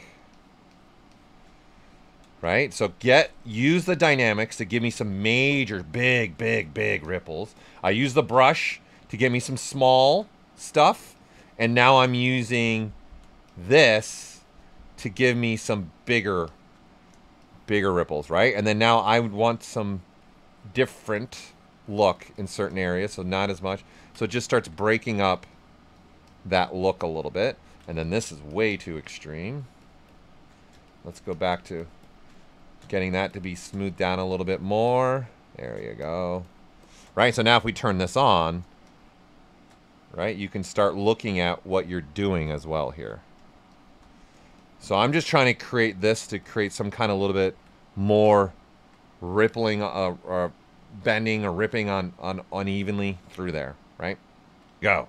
And now if I want, again, going back to this cloth brush, right? You can even start through here, right? Doing stuff like that. So I'd probably go with a smaller brush size. And you can add ripples through there if you want to as well. Okay? So maybe I go up maybe even one more subdivision level now. That'll soften everything up a little bit. And then now it's just too much now. So I'm going to go a lot lower. So this is how I did all this. So I'm going to turn off the dynamics now so that the brush is just the brush. It's not any of the dynamic stuff. And then in certain areas, just add a couple more variations in there and then smooth it back. Right? And then now, I don't like the size of this. I'm going to make this a little bit more like that. Right? And then this is the process that I did to make that. This part, this, all this, and all this. Right? Okay? Let me see. Oh, yeah, it looks like... Hold on.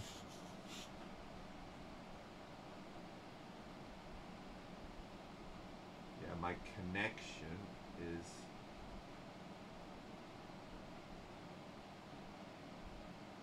Okay, hold on. I'm looking at you guys are saying the connection's laggy. So I'm looking at it on another screen and looking at my internet connection in OBS is fluctuating right now. Yeah, the stream is not as clear anymore.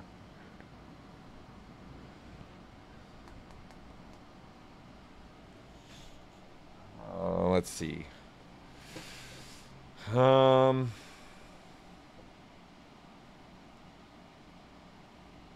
I don't... Well, obviously, the best way to do this is restarting, but then the stream will drop, and then it'll start another stream. But if you guys can't see what I'm going to be doing, what's the point?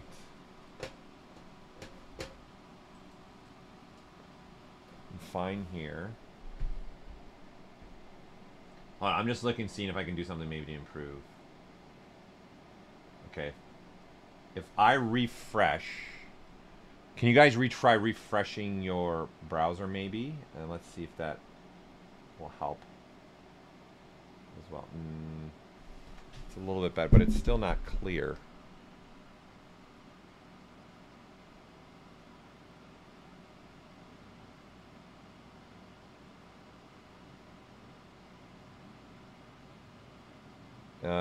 It's not too bad. It's the webcam mainly.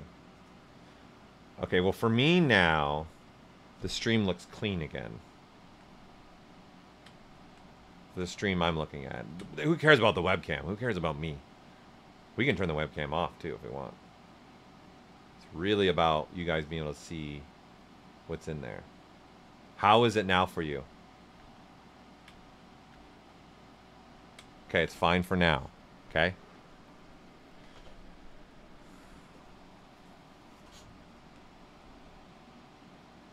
Okay, as long as it's working good now. All right, the yellow color is making me feel like mustard. All right, so there you go. That's that's the process in essence that I did for this part of the speaker. All right, so let's continue moving on because we still got more stuff to cover here. I'm going to now insert that polysphere again. This one, let's make this be a different material. Let's use fast shade. And let's make it be a gray color, a darker gray color. All right, darker gray color, MRGB, color, fill object.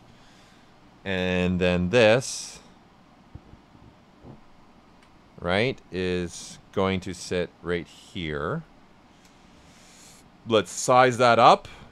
And then I'm going to squash it a little bit. Just so I just want to make a little bit of a rounded dome look kind of in there.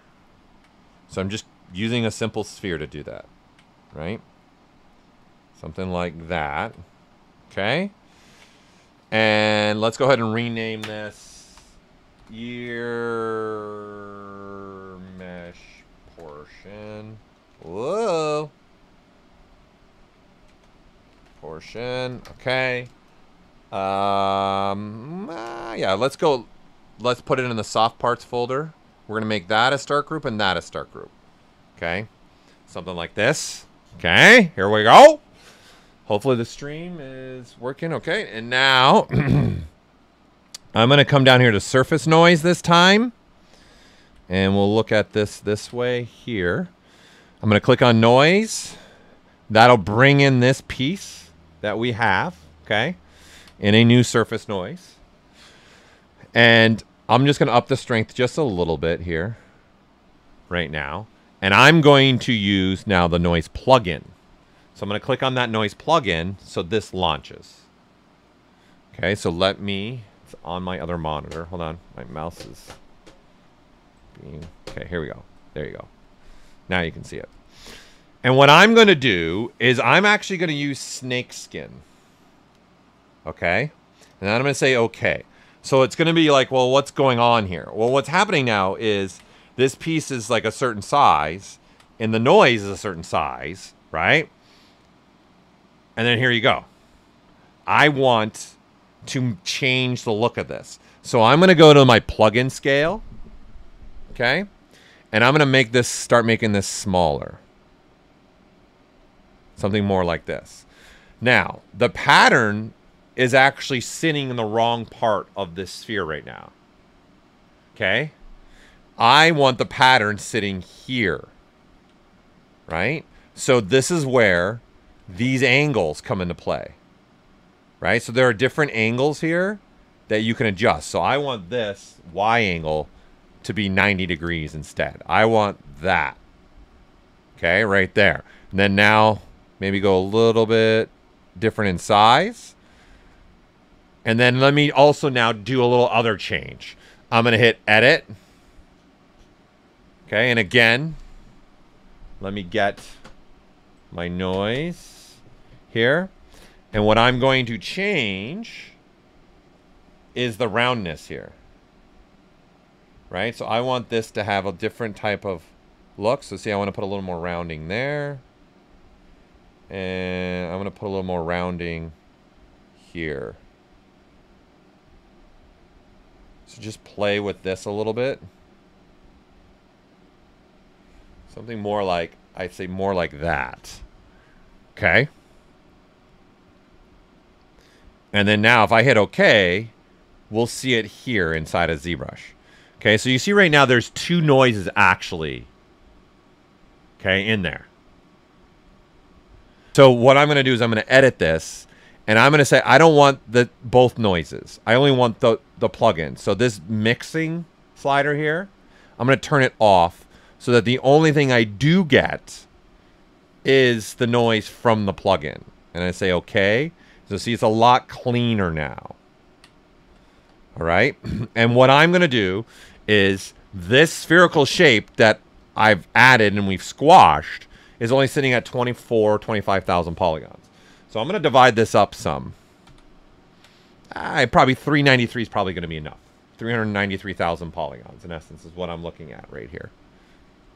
Like, I could probably even go one more. Like, 1.5 is really still not a ton. Okay? And what I'm going to do now is I'm going to tell ZBrush, this surface noise, okay, instead of applying it, which is fine, I can apply it if I want to.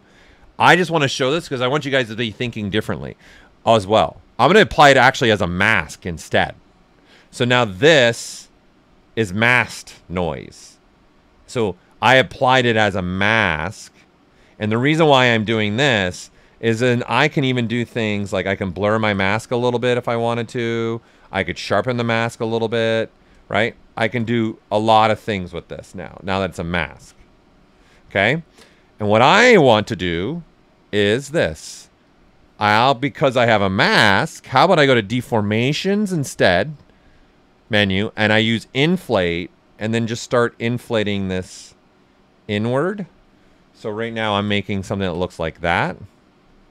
Okay? And it's masked right now. And then say, okay, that looks pretty good. I'm going to clear the mask, get rid of it, and then now I can just throw some polish on it too. And then this is how I made that pattern. Right? So I would say, looking at this, I need to go back. My pattern, I think, isn't small enough right now. Right? So let's go back to one the surface noise. Let's edit this, and let's go even smaller with the pattern. Maybe something more in that world. Okay, and then map. And then once again, deformation. And I'm just going to inflate just a little bit. Yeah, that's enough. I'm going to get rid of the mask. And then I'm just going to polish it once so it just even smooths things out with the pattern. Okay, it's a little too aggressive, the polish. So maybe do a polish of like 1. There, something like that. See? There you go. And then that's how I created this portion. Right? Actually, Mr. Mars, don't even duplicate your mesh anymore. No, no, no, no, no, no, no, no, no, no, no, Mr. Mars. There's a better way to even do what you're saying right now. Okay? I've got to do it. I've got to do it. I've got to go on it. People, those that know me, tangent time. Tangent time. Because I've been watching you guys answering in the chat for sure. All right? Okay, good. Yeah, I'm getting good connection in my OBS again.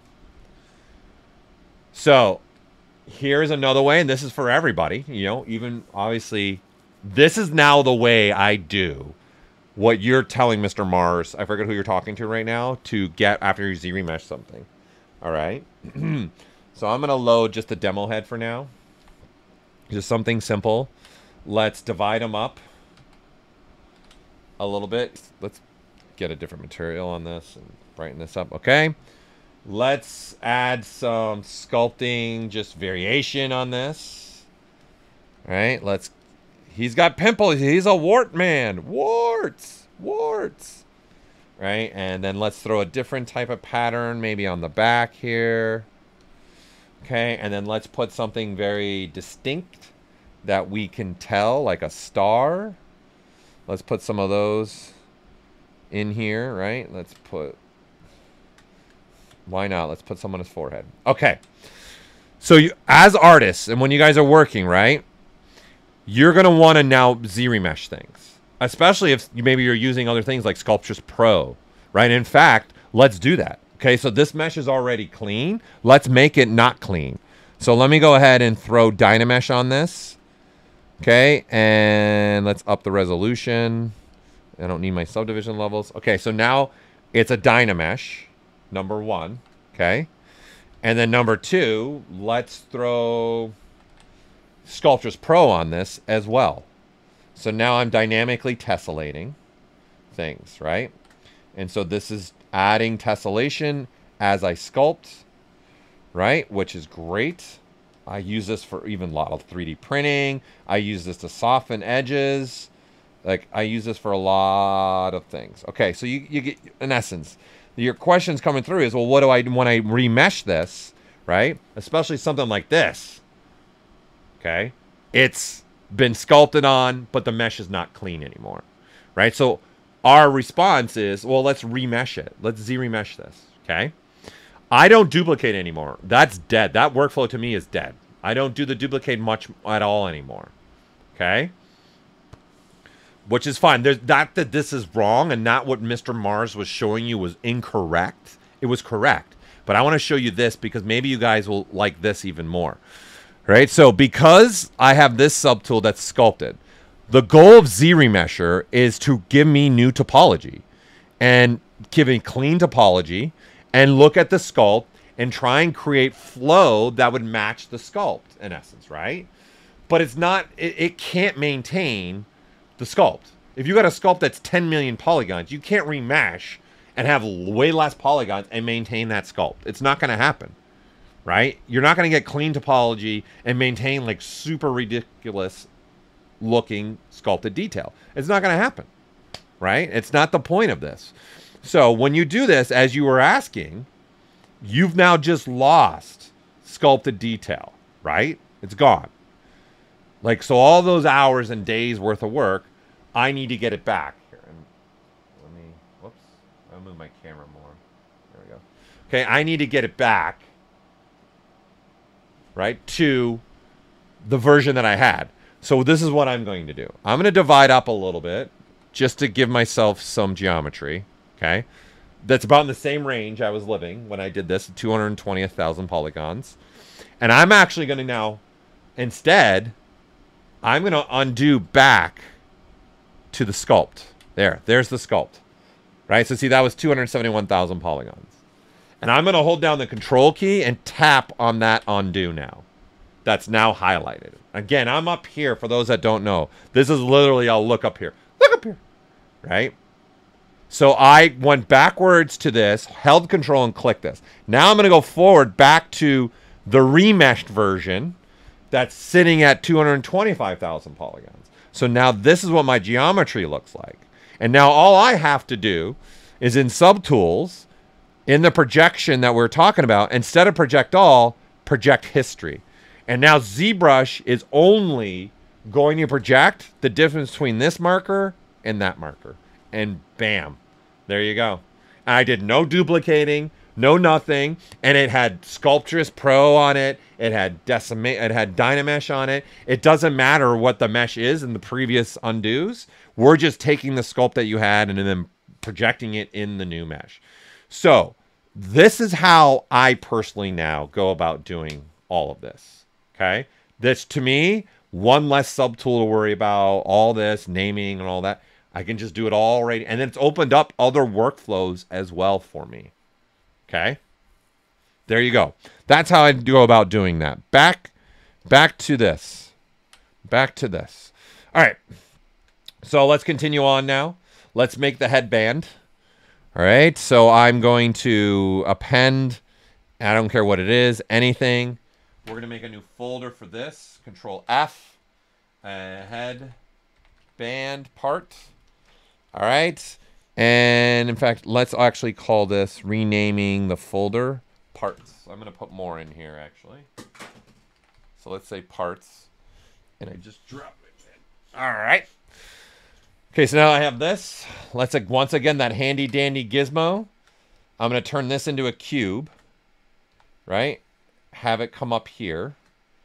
We're going to go about this big. Let's go right around there. Position that. And it's going to be about, let's go that wide of a headphone set. And let's bring this way down like this. Okay, something like this. All right, let's go ahead. And I want this part to be the same as this darker gray. So I'm going to click, drag, pick the material, click, drag, pick my color. You can see now it all matches our MRGB, color, fill, object. Okay? And then now this comes to the point back to way back when this whole thing is sitting in the world, right? It's just sitting here. Okay, so what I want to do is move this in space. Okay, and now let's not forget I have done some array mesh. So I'm just going to convert all my array meshes. So I'm going to go to array mesh and make mesh. And I think that was the only one that I didn't convert. Oh, here's another one, make mesh. Okay, they're all my, and I'm using the up and down arrow keys to cycle through my subtools. All right. So now I'm back to having, you know, a subtool selected, right? We'll go all the way down to this one. And what I'm going to do is say, all right, then let's go ahead and turn on this icon, which is multiple subtool icon, or we're having a party. It's multiple pizzas because we're all in here having fun right now, right?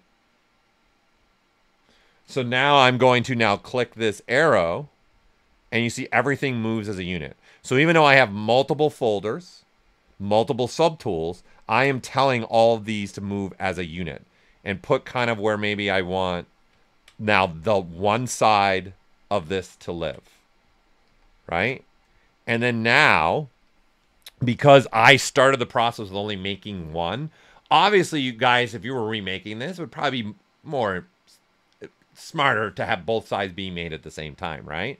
But for this stream, I did this on purpose because I wanted to show this also feature off and have you guys understand that you can move multiple subtools and even multiple folders at once.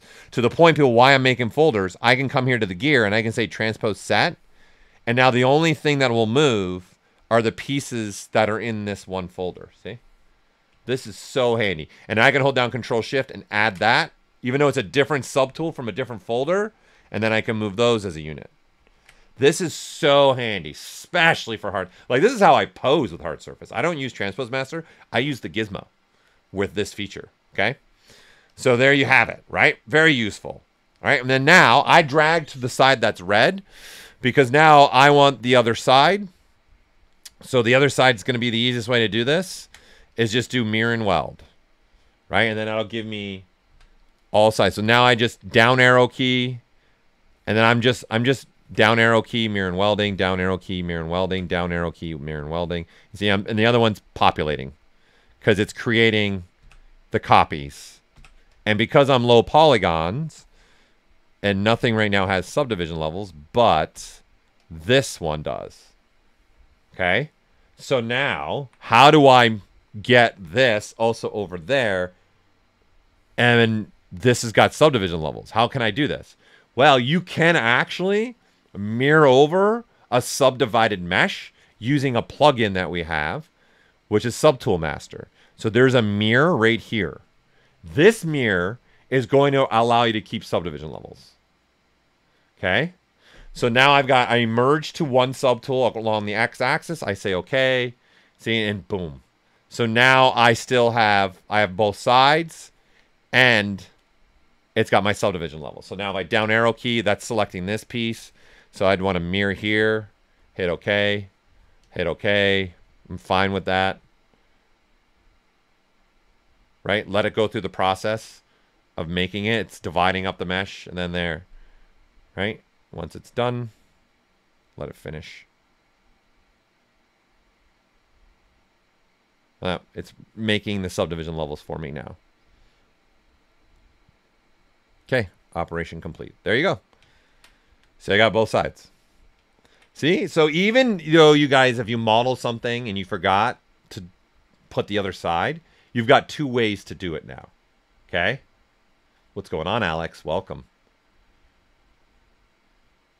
Okay, so now I'm going to click on this, and let's just mirror and weld this over. So we got two of these now on each side, right? And let's make sure we have Z Modeler selected once again. Okay. And I'm going to hover over this face right here, and I'm going to use delete. And I'm going to turn on symmetry with X and click that. So it actually deleted this face and this face. So once again here, I'm going to turn on my display properties to double. Okay, so you guys can just start seeing things. Okay, and now what I'm going to do is tell ZBrush, how about edgewise, right, we bridge. And not only that, two holes, and I'm going to make it a round bridge.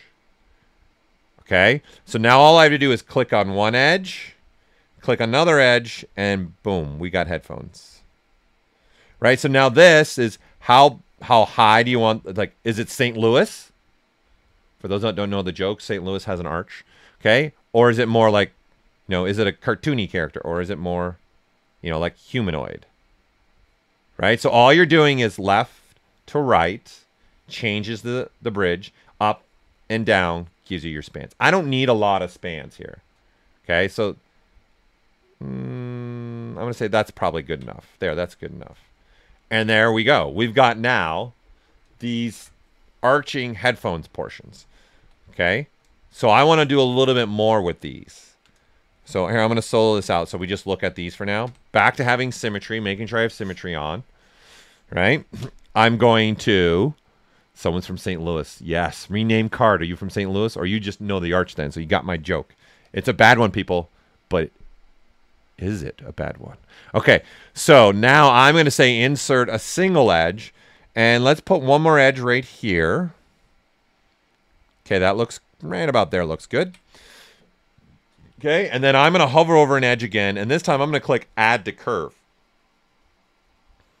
Okay, and to save myself some time, I'm going to look at the front here, and I'm going to click here, here, here, here, here, here, right? So you can click curves like this, right? Okay, but people, you also could come in here into the stroke menu, right? And you can say frame it by polygroup. Right? So instead of me clicking multiple times to add a single curve point, I just did by polygroup. Okay? So I also want to go here and here, I think. Okay? Because this feature is not symmetrical. So that's why I was showing you that ability to actually add the curves based by your polygrouping. That's why polygroups are so important. And why is this anything? Because watch this now. If I hover over a curve where it says delete curve, if I hold the space bar, I can actually change it to bevel. And now I bevel all curves, and then now I can do this. Just adding another nice little element to this, right? Let me make sure. Right? And now I'm going to say, let's do some creasing here.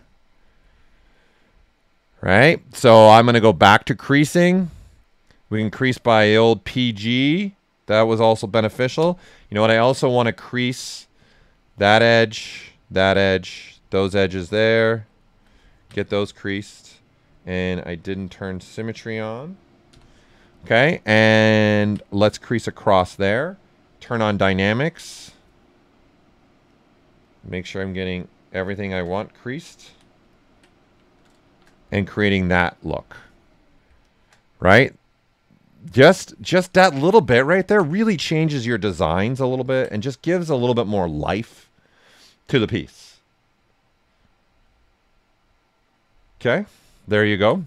There's that. Okay, now that we have that, you can reuse this over and over and over and over again, right?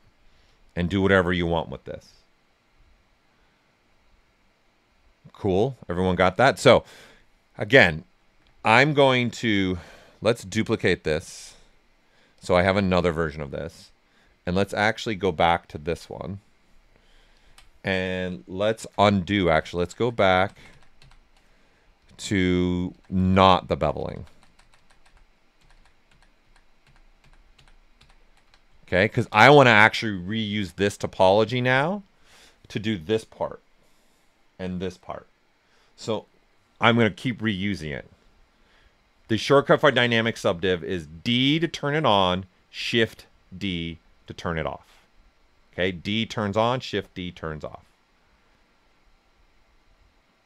Okay. All right, here we go now. This piece is now going to become this piece, right? So I'm looking at this. I'm going to say I want this portion, and this portion. Let's make that a new polygroup. Okay, and in fact, let's have a lip go over this. So let's insert multiple edge loops. And let's make, yeah, like that. So then let's make these and that be its own polygroups. Okay, and then in fact, I'm going to use this more than once. So I'm going to duplicate another one of these. So I've got more than one. Right, and then the only thing I want to keep now, right, is this polygroup. I just want this polygroup. It's the only thing I want is that one right there. Okay, and then now let's delete the hidden. Right, and for the sake of what we're doing here, let's go ahead and add a new material. So let's throw this material on it. It's just got a different material. Right, and now I need some thickness to this. So I'm going to go Q mesh. I'll go all polygons. And again, I'm going to pull out this, change my polygrouping on the fly. Okay, so we have something like that now. And let's now turn on this again. And then this I want to have this material. So we'll fill that. Go back to this. And now, whoops. Now you'll see this is what I'm starting to make. Right? It's that simple. It's not crazy rocket science, people. It's just, that's it. And then now I turn on dynamic. Do I want it to look like that? Probably not. So then back to my handy dandy creasing. I'm going to drop my crease level to 2. Turn my dynamic. This is all repeating items that we've already discussed here. Okay? And then now I'm going to say, let's do symmetry. And let's even symmetrically go across the Z. And I'm going to say single polygon. And let's have this be more something like that. And let's take these edges. Let's slide one of these edges down. Slide one of these edges down there. And then there. There is this clip. And then you know what? Let's go ahead and crease those so it creates a little bit. You know what? I think I'm going to even slide those to fit more like that. Right? That's it. That's how this was made. It wasn't difficult to make that. It was really easy. I'm reusing topology that I already have that exists, right? And if I want to, let's make this be a little bit not as rounded. So I'll add some edge loops in there. So I get something that looks more like this. There you go. There's that piece. Like, if I wasn't talking, people, like, that piece literally took me a couple minutes. Okay? Yes, of course there's a way to move subtools to the center without resizing. Yes, of course, Sina. There is more than one way to do that. Okay? The easiest way to do that is right here in geometry. There's position right here. You just zero all those out and it'll move that subtool back to the center of the world. It's that easy. Okay, your other way also could be using the gizmo. If you center it right, and then you hit this little house key, so what it does is moves the gizmo back to the center of the world. So if you, in my case, I was holding the Alt key. If I don't hold the Alt key, see, it moves. And it's based upon the gizmo, not the mesh. So if I center right, I'm looking at this, and right now if I turn off this and this, no symmetry on, see, it centers this, and if I hit home, see, it moved the gizmo. What it also did would move those down. Okay? So there's a way to do it. You could also go to transform, and you can do a set pivot point. So there's more than one way to do it. Okay? There you go. All right, so let's continue on. This piece, okay, that's that. That is, so this is why you got to name things. Main head band. Okay. This is going to be rename. I'm just going to call it clip to keep typing easy. And then rename soft head. Whatever. Okay. And so now let's make this piece now. Right? And so all I did for this piece was went, okay, I don't need this topology. Right? I don't need any of this. So I'm just using, like, that's good enough for me. Okay? So then I'm going to say, let's delete hidden that. Right? So, well, what I want to do is, did I take away too much? Which I did. Right? So Control Shift X there. That's the geometry I want. Right? And then now do a delete hidden. And now all I'm left is this. Okay? Looking at this, I don't want, right, any mesh here. Right? So I don't want any of these faces, actually.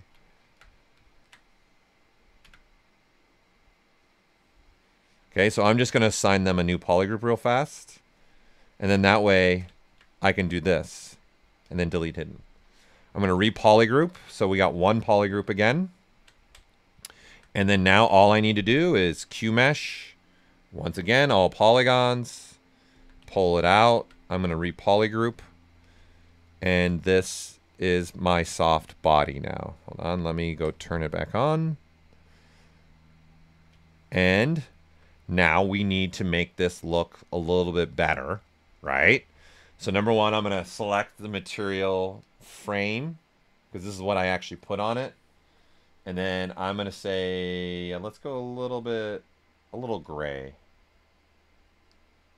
Okay, and then I'll say color, fill object. Maybe too much gray. That hot pink really wants to get into one of my models. Okay, that looks good there. All right, perfect. So then when this smooths, it looks like this. Right, and now what I want to do is put a little bit more ridging in this. So I'm going to say, all right, let's put an edge loop here. Right, and then let's do it symmetrically. So once again, let's go along the Z. All right, and then now I want to take this. Okay, so I'm going to do Q mesh, polyloop flat, so that only these faces move. Right, and then when I smooth it, you start seeing this happening. Okay, and I definitely want these faces here, right? So these faces right here, let's just add another polygroup to them, right? I want them to come out a little bit. So I'm going to go polygroup all. Instead of doing this, I'm going to hold the shift key, pull them out a little bit more. Something like that. So we get that soft starting to happen. And then now I can play with this some more, sliding complete edge loop, and say let's soften these corners up a little bit by just sliding around the edge loops that already exist on the model. Right, and this is what I love about dynamic subdiv. I'm repositioning things, right? And going at it a little different, right? And let's go ahead and give this so it doesn't look so faceted. Let's give it a little bit more topology. And you know what? These ends here, cancel. These ends here, let's crease these. Okay? So let's crease these edges here, right through here. Okay, so I'm going to say crease, flat island, whoops, outer edges, and target, outer target.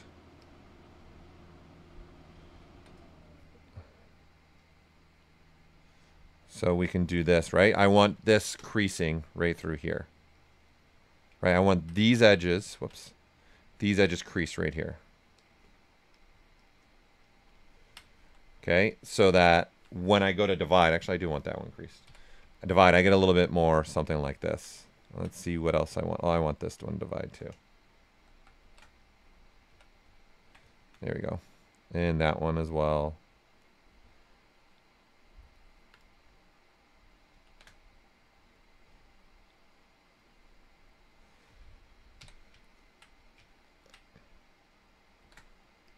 Now I'm getting my mind in like making things now. Okay, there. And then now I'm going to soften that up by just knocking down my crease level. And that'll start softening up those edges a little bit. And then it'll fit with where I want that to go now. Now we can start doing some more adjustments. Okay, and I can grab a deformer. And I'm going to grab this red cone and pull it. So now this is telling the deformer to be symmetrical. And so now I can move just some points around, do something like this. Maybe I want it even to taper a little bit as it's coming to that metal part. And then there you go. This is how I started making that piece right there. Right? This is all I did. It's like I said, it's not anything too crazy. It's just me taking advantage of what I have, right? And then now I did, for one more thing, I did throw some surface noise on this just to kind of start breaking it up a little bit. Just using this noise like that and then going darker. Oops. Darker blend color.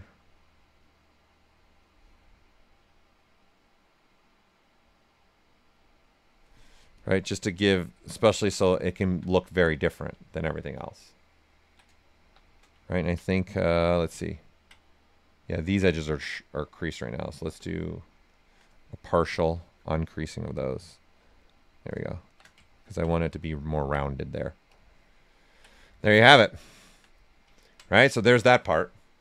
Pretty simple. Nothing too complicated. Okay, and then now I need this part. That's pretty simple too. Okay, so I'm going to, again, once again, append something. I'm actually going to replace this.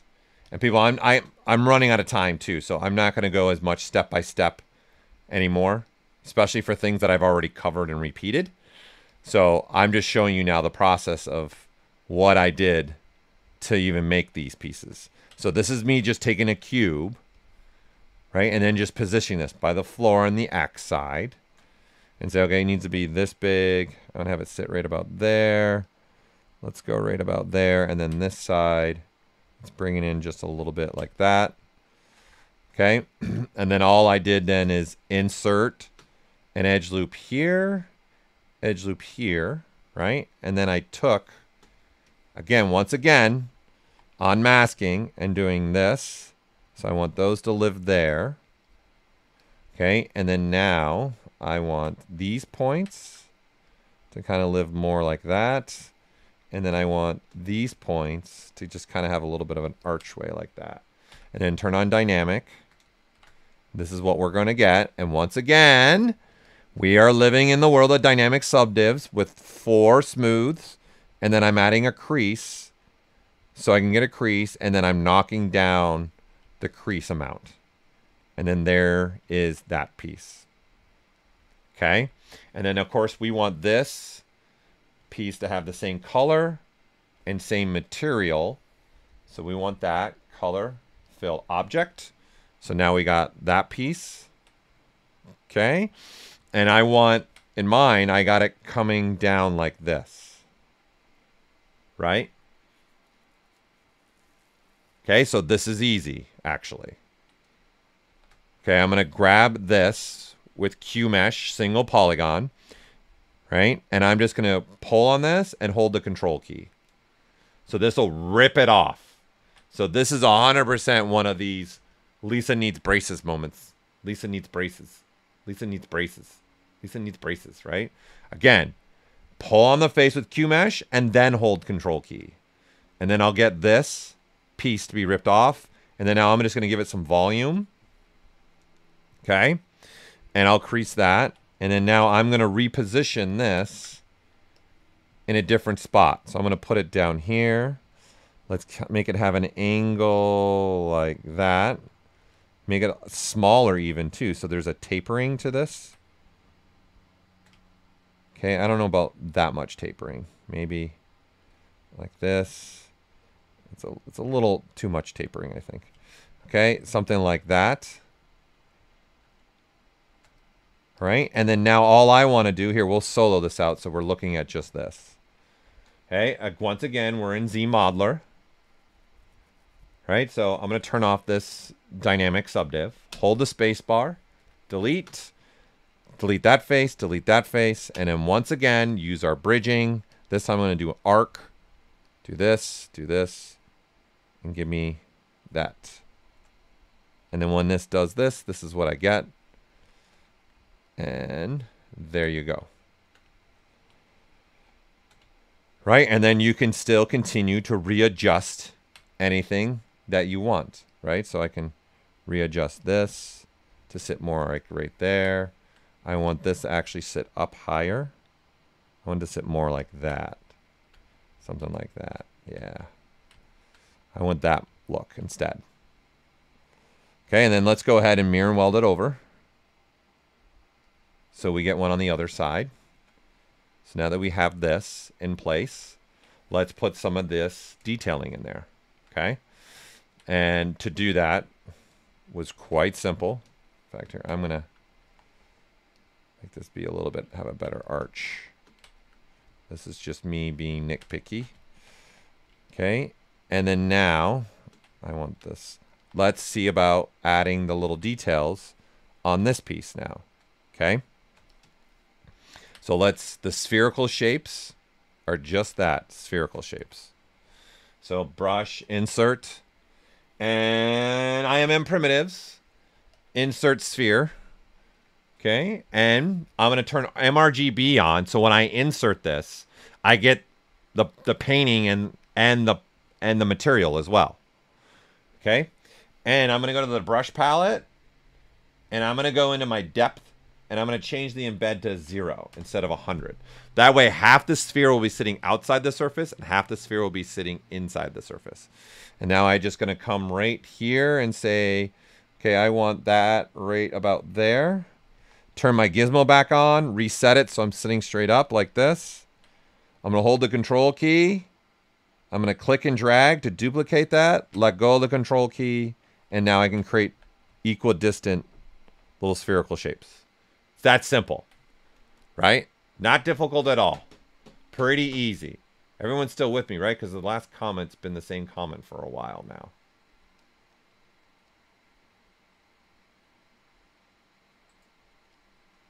Okay, I'm assuming everybody's still with me. Yes, I see people watching, but there's no action now. Nobody's doing it. Okay, great. Thanks, Daisuke. Okay, so the next thing I want to do is put the logo on the Z-Man. Right, so this is actually really simple to do. Okay, the subtool I have selected right now is this little earpiece. So let's actually put this in a folder. I don't even know what to call this. Let's just call it above ear pieces. Whatever. Okay, and then we'll rename this main piece, let's say. Okay, so I have this selected. So what I'm going to do now is I'm actually going to use Spotlight. Okay, thank you everyone for chiming in. Okay. So now I'm going to hold the comma key. Comma. All right. And then, oops, I hit my microphone. So sorry for the noise. I'm going to go here to where it says Spotlight.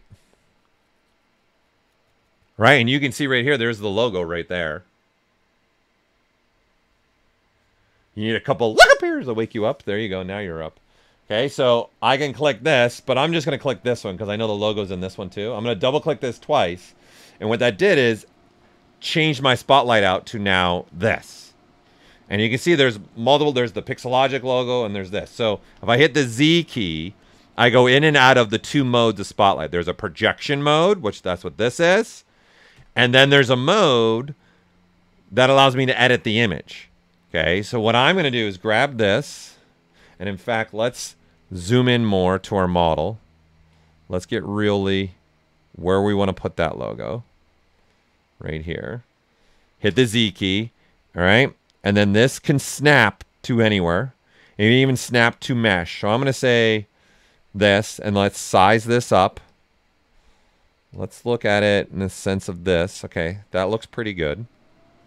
So I'm just sizing the image, okay, with my size scale, right? And then this little camera, all I do is click on that camera, okay? That's all I have to do is this little camera right here. You just click on this. And when you click on that camera, okay, ZBrush, if I turn off Spotlight, is creating the topology from that. So see, I clicked it twice. And over here in the subtools, it automatically adds it as a subtool. So I'm going to delete the one I clicked on twice. Right? And then you can see how long this is. Why is it so long? Is because I'm working on this subtool, which was selected. And then there's a right and left. So in essence, the distance from here to here was being calculated. Okay? And that's why this is so long. So whatever the selected subtool I am on is going to be the deciding factor. Okay, so let's put this in this, and we'll do this. Let's also just mirror weld this over while we can. There we go. And so now this geometry was built with a polygroup in the front. And here, we're going to assign gold to this. Okay, so you got a polygroup here, a polygroup in the middle, and then a polygroup at the end. The beautiful part is there's no spans in the middle. So I can do this, completely change the size of this if I want to be more like that. Right? And then now this is there, and let's say, okay, I need that to actually be more like right there. Okay? And then I'm also going to do another little trick. Okay? This one is for you. The users. Here's a Lisa needs braces. Whoops. Lisa needs braces with a look up here all combined. Look up here. All combined. All right? So what you can do is there's a bevel button here. This is using creased edges to bevel. Okay? But it can also use polygrouping. So if I hold down the control key, I can click the button or the slider and immediately add a bevel around the whole logo, which is going to be better, especially to render with. There, I want that. That's what I want. So now that logo will hit certain ways when you do this. And let's assign the whole material to this. I had this masked off. Fill object. There we go. Okay, and then that's how I made that logo. Right, that's it. It's just using Spotlight's ability to bring an image. So anything that's pure white, right, is maintained and given a piece of geometry. Anything that's pure black is masked out, so nothing will be created. Right, so hopefully you all understand that. Yes, no one's lost there, I would assume. Okay, so I am a user. Nice. Thanks for going with the joke. I like it. So the logo on the top, though, I had a Pixologic logo on the top, right? So throwing this back into Spotlight. Let's throw this back here. We don't need this in here. Right? Looking at... There we go. Okay. There's also Pixologic logo right here. This one, I didn't do. Gray is ignored, Wintry Snowman. That feature of creating geometry from an image in Spotlight, it only looks at pure white and pure black. So the grays will be ignored. Okay? Now, the Pixologic logo, I use another feature, a completely different feature, how to do that. All right? So I looked from the top like this. I grabbed this piece, which is our main headband, right, that we have. Okay? I'm going to duplicate it, and I'm going to actually apply the dynamic subdivs to this. Right? So I want the actual geometry, so you get, I got this clean piece. Right? So in essence here, right, delete the lower, you can see I've got a very clean piece, right? In there, right? Compared to the original is just low polygon with dynamic subdiv turned on. So I'm going to turn off the original and use this. And let's rename this Pixo logo. Right? And then looking at this, what I'm going to do now is let's bring in an alpha. Okay? And let's bring in, just like that, let's bring in an alpha of the Pixologic logo, which I have. So give me a second. Let me go to my desktop here. Splash pages. Where'd you go?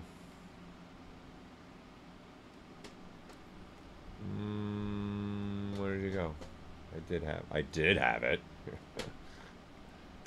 Sorry. Downloads. Maybe it's in there. Oh, hold on. Hold on. Where did I put that thing? Okay. There, so here we go. There it is. Okay, so what I have here, and this is a prime example, is a Pixologic logo. That the logo itself is black, and then everything else is white. So again, pure black is being seen as transparent, okay? And the white is not. What I want to do is actually use this alpha in a different way. Okay, so what I'm going to do now is in the alpha palette, I'm going to inverse it. So now I have the opposite. So what I have here now is the Pixologic logo, white, and then there's nothing else. Because again, the pure black is gone. So I'm going to now hold down the control key, and I'm going to go to my masking brushes, and I'm going to use now Mesh Project. Okay, I'm going to use that brush, and instead, I'm going to click, instead of the stroke that's the lasso, I'm going to click rectangle. So everyone, Lisa needs braces. This is all step-by-step little information here, right? I'm going to select the rectangle. Then I'm going to go alpha, Pixologic logo. Right? And right now I have this selected. So while I'm holding the control key, start dragging out. Right? And you can see this is what I get. And when I let go, it's trying to make the logo. So what I'm going to do is turn off everything but this. Right? So that when I do this, right, I want that to happen. Right now I have symmetry on. So it'll start creating that logo for me. Okay, so one thing that I want to do now is instead of this rectangle being squared, I'm going to turn that off. That is going to allow me to do this. Okay, so now if I turn everything back on, I can now get kind of a bounding box of where I want this logo to sit, right? And make these pieces come together, right? I want that piece to start happening in there, okay? So this is just creating that. But what I don't like about this is what I'm getting as a result right this second. So what I'm going to do is while I'm holding down the control key, I'm going to come down here to the mask mesh modifiers. And you can see there's a bevel slider. I'm going to knock that way down. Let's try 0.1. And now let me draw out the logo. Nah, I need more than that. Okay, so I'm going to go 0.3. Maybe. Yeah, that's much better. And then also, I'm going to knock down the softness a little bit. And I'm going to up the resolution a little bit. And the resolution is dependent on two things. Number one, you can see my image is 4,558 pixels by 1314 pixels. Okay? But what's really going to help control that resolution is this right here. This is what's really controlling the resolution. So now, when I draw this out, right there, that's what I want. I want something like that, right? And then now I just have that where I want it, and that needs to have the gold as well. So gold, color, fill object. And then that is how I did this Pixologic logo. Okay, and so now I can delete the duplicated portion, and then there's the logo. And then I can readjust this so it doesn't sit so high off, right? The piece, different sizing, and then there you go. So now I got Pixologic on the top of my part. Does that make sense? So when you're doing this, be careful of the solo. You can't have solo on, right? So you gotta, if you're gonna look at one piece of geometry, just turn off the subtools with the eyeballs, like something like that. And then you can turn everything back on. Hold the shift key, turning on and off all subtools. Yeah. There you go. No, you can't use dynamic subdiv to make a displacement map without applying the geometry. No. Because dynamic subdiv is just a visual display. It's not real topology yet. All right. And then now the only real things that I have left to do for this is if I want to put a little bit more detail in here, like I did right there. It's just, again, simple using what I have, right? So I would probably duplicate this, right? And then I would go, let's look at just this piece. And I want probably the modeler. I want that face only. Let's go ahead and delete hidden. And we need a Q mesh now. This out like this. Let's go ahead and increase that again. Boom. And then now this. Let's turn everything back on. Okay. And now this can be used as a subtractive.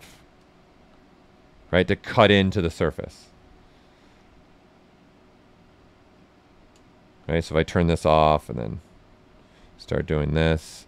Right? So I want this to start cutting into the surface. The problem with this is it's very, very, very, very low polygon. Right? So you're better off, this is important, forget this, you're better off taking, again, this one, let's duplicate it, let's make a new polygon face here, like something like this. Right? And I know I want it to be not as wide, so why not just right out the gate do something like that, and I'll delete these edge loops, and now there, okay? And then now let's apply the dynamics, delete the lower, and then now just give me only this. People, the reason why I'm doing this is now I've got topology that has that flow that I want. It's not just a straight cube. It's got an arch to it that's matching the flow of my headphones that I've been making here, right? And then now I can pull this out. Whoops, let's do all polygons this time. Right? And then we need it also to go inward as well, right? So something like this. And let's see, Q mesh. Let's do polygroup all so that I can do that. So this is what I'm looking for. I forgot to delete my hidden. Something like this. And then this also goes inward. So we'll do something like that. And so now I get a piece of topology that looks like this. Right? And now I am going to turn that to a sub. And then there, just like that, I've got that little opening now in the headphones. Right? They're pretty simple. Okay, and then to create this little repeating pattern right in here. So if we look at this again, okay, there's a repeating pattern right here. Okay, all I did to do that, whoops, okay, is I said, let's go ahead and let's insert something, doesn't matter what, like this. Okay, in fact, let's not even do that. Let's get smarter about this. Let's take this piece, right? This.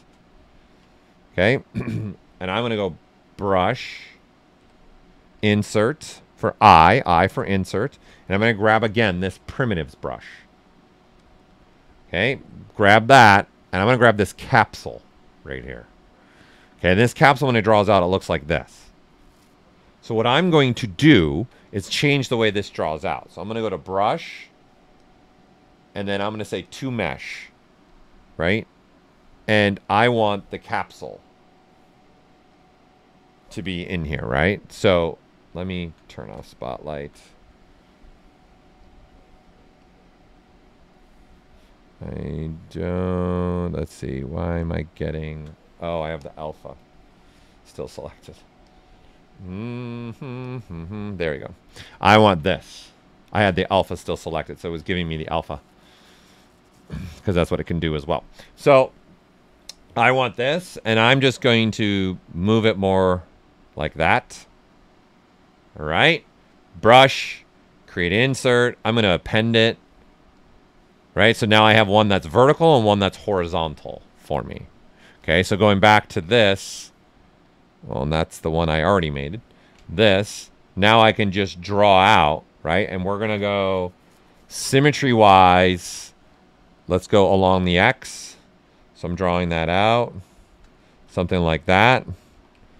And let's push it in a little bit. There. Right? And then, okay, let's go smaller. Let's go smaller. Something like this, let's say. Like that, right? This is giving me one, right? Great. I've got one of these. What I want is multiple. I want to have more than one here, okay? So instead of doing just one at a time to get this, I'm going to do something else. Once again, you guys have noticed I'm reusing a lot of topology over and over and over and over again. I'm going to duplicate this one. Okay, and once again, I'm going to look at this and go, all right, we want these only to live in a certain area. So I'm going to set myself up. Again, this chess analogy. It's chess. I'm going to split some polygons here.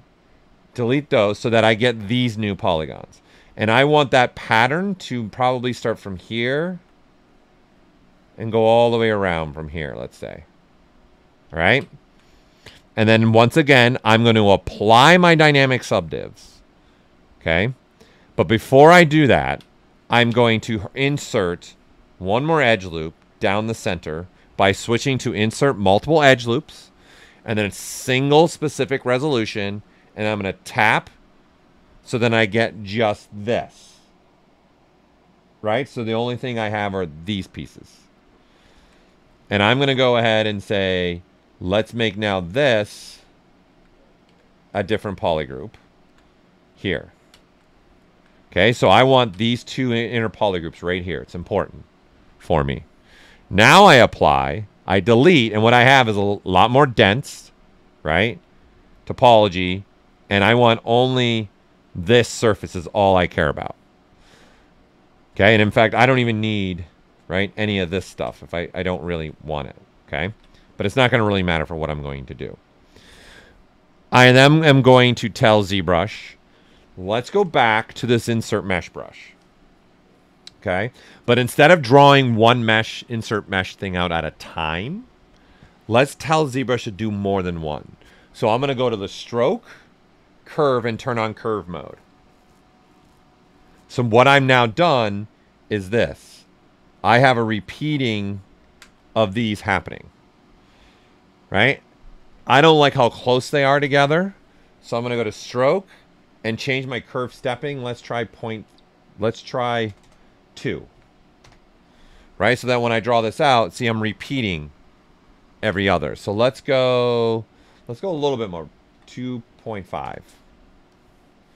There, that's better for me. Right? And now that I took the time, again, playing chess, to make these two portions here, right? Now that I've taken that time, I can actually go to the stroke palette, go to my curve functions, and tell it polygroup only and frame, right? And you can see it's going here. I don't want them to go right there. So this is why I would only show this portion. Okay? And so now these two polygroups stop right there. So when I do this framing, see, I just get one curve right there. Right? And you don't want to have symmetry on, because you don't want two of these. Now you just tap. And then there's that repeating item. And then the only thing I care about now for this subtool is this. So then I show these by polygrouping with Control and Shift. Then I delete hidden. And now I have these that are following the curvature of this whole thing. Like they're all following that curvature. Okay? And right now, they are also being clipped out. So I'm going to move them down so they're not clipped out from that other mesh. Okay? And then the other thing that I added to this was I went into this gear here. Okay, I centered this. Then I went gear and clicked extender. And then now you can extend out. Whoops, wrong ones. Extend out. Here, let me just do this. It'll be easier to see. Take this cone and see, make them longer. So I want maybe something more like that in there. So I just, how long do I want that to be? And then that is how I can create that repeating pattern. So I'm using the insert mesh brush along a curve to do that. All right, and then the last thing that we got to be able to do here is I'm going to append this, and then I want this to have this color and that material, color fill object. And again, I'm only going to use a cube like this. And let's position this now over here. Let's go a lot smaller like this, a lot smaller like that. Let's put that goes, we'll have it live right there. And let's go right about there. Let's push that in more. Something like that. Okay. And maybe I'll go, yeah, let's go a little bit wider. So let's switch to back to my masking pen. Right, and let's pull these edges out so they come out here more. Something more like that. Okay, so then this is what I have now. And let's go ahead and crease. As always, crease level to 2. My dynamics at 4. Yep. And now I'm going to say, let's take Z modeler. Let's take that face, that face, that face, and that face. Yes.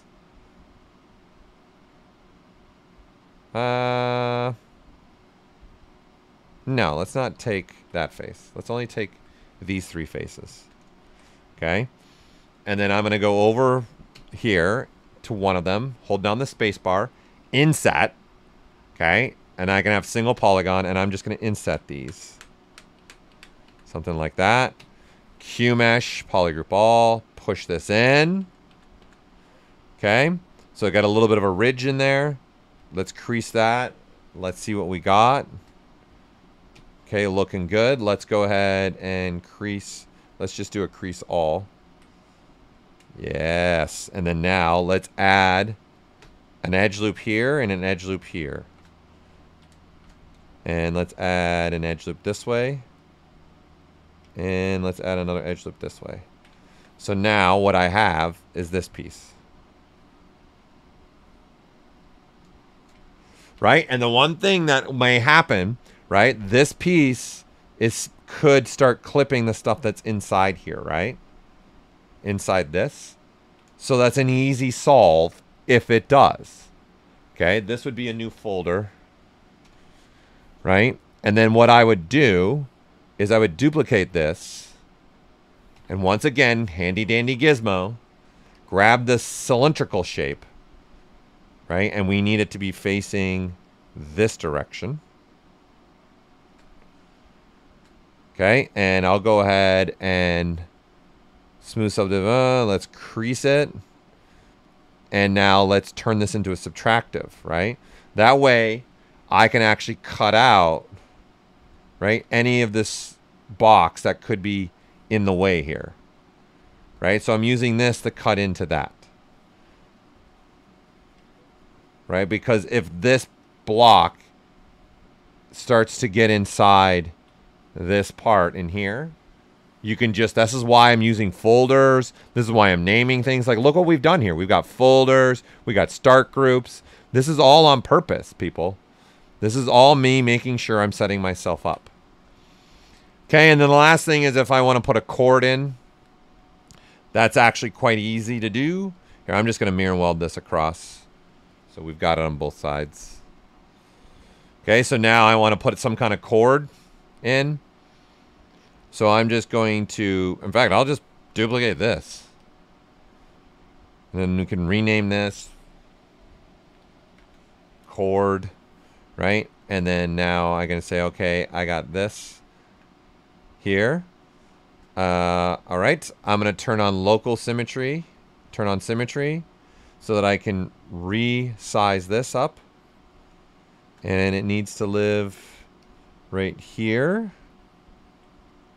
So it needs to be a lot smaller than that. Let's go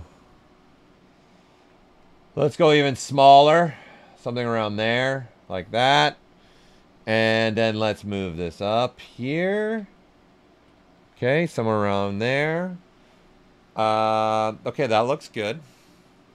All right, so let's go ahead and give this a different material. Color, fill object. Right, and then these other pieces need to have that material. So I want this, once again, to have this material, and then this to have that material. Right, so now I got some kind of little chrome part here. Right. So then I'm going to take that chrome part, I'm going to duplicate it. I'm going to size this down. Something like that. Let's give this a different material. Let's see. I gotta remember. I think I used. Trying to remember what I used for you guys, so you know what I used. I know I used a plastic here. I used the soft plastic with a color. So let me fill that. So color, fill object. There you go. And then now, this chord part, right? There's multiple ways I can do this. I could also just do this, is pretty much kind of what I did. Position this wherever I want. Like this. Okay, so if you're seeing what I have here. And then repeating something that we've already done. Taking this, deleting. Okay, and here I'm going to turn off the poly paint for this as well. And let's go back to this material. I'm going to delete flat island. And I can do this. And then come up here. Do this. And then now, all I need to do is tell ZBrush, okay, let's make from this edge. Let's go ahead again and bridge, arcs. Okay, and this, I'm just going to do optimal curve and optimal resolution. Let ZBrush take care of it. Tap on that edge. Come over here and tap on that edge. And then there you go. And the beauty of this is even if you want to do a little fun with the chord, it's polygrouped. So I can go Q mesh, polygroup all, and I can maybe push in certain parts of this, right? In here if I want to.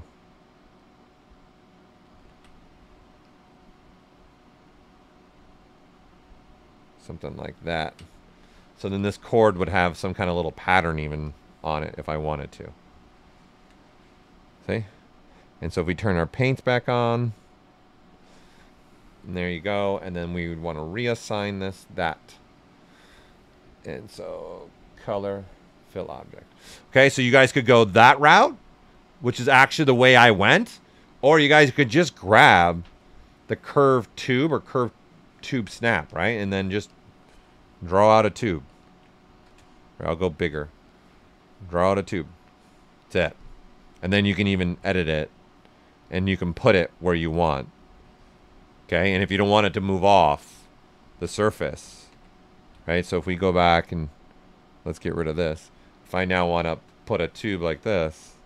Chord like that, right? And then now smaller red brush size. Taps. Taps. Makes smaller. And then I can, in stroke palette, under curves, I can lock the start and lock the ends. And now I see this where this is sitting in space. I can actually move this to say somewhere around there. And then now when I'm doing this, you can see the start doesn't move as much. See? You have control of this curve to position it kind of how you might want it to be positioned. Oops. And right now, I also have start, bend, start. I'm going to do bend both. So that way I freely can really play with this chord. There you go. That's it. And there we have it, everybody. We recreated my original headphones with a different little spin. This looks like a kid size right now. Handy dandy headphones. Yeah, because it's more bulky because I went bigger here. You can see how thin I went, and I had a bigger archway here. Right? That was the difference. That made the big difference, right? Is what I did in here. And in fact, I have this sitting on the wrong side, too. These pieces need to be flipped.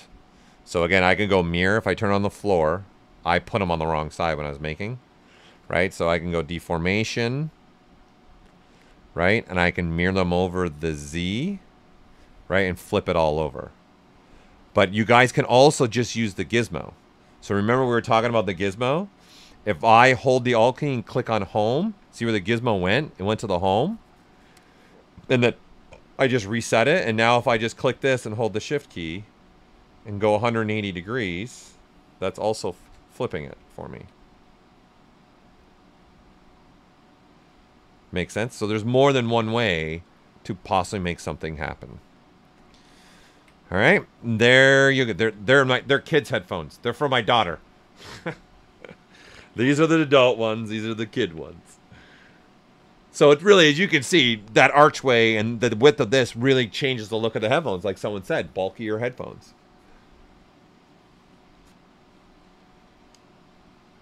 All right, oil change. Me too. I got the big ears. So as you guys can, I'm sure you saw over this stream, this is being recorded. It'll be on YouTube. It'll be on our Twitch immediately. Okay. I'm sure you guys are seeing in the bottom corner, we announced the ZBrush Summit. Okay. That is going to be in October 23rd to the 26th. We are already looking for you guys to compete. Everybody. Guys, this is a great challenge, like to compete inside for the Sculpt Off. So it's going to be the same way we did last year. It's completely open to everybody. You want to compete? Come compete. We will be streaming it. Okay. We'll be looking at people's pieces. As always, we always round up some amazing prizes. Okay. They're always really good stuff that you guys can win. But it's also a great way as an artist to expand yourself and you can get a challenge. So there's a link. I know it's been coming through, but I just want to put it in there again. Go sign up. Go for it.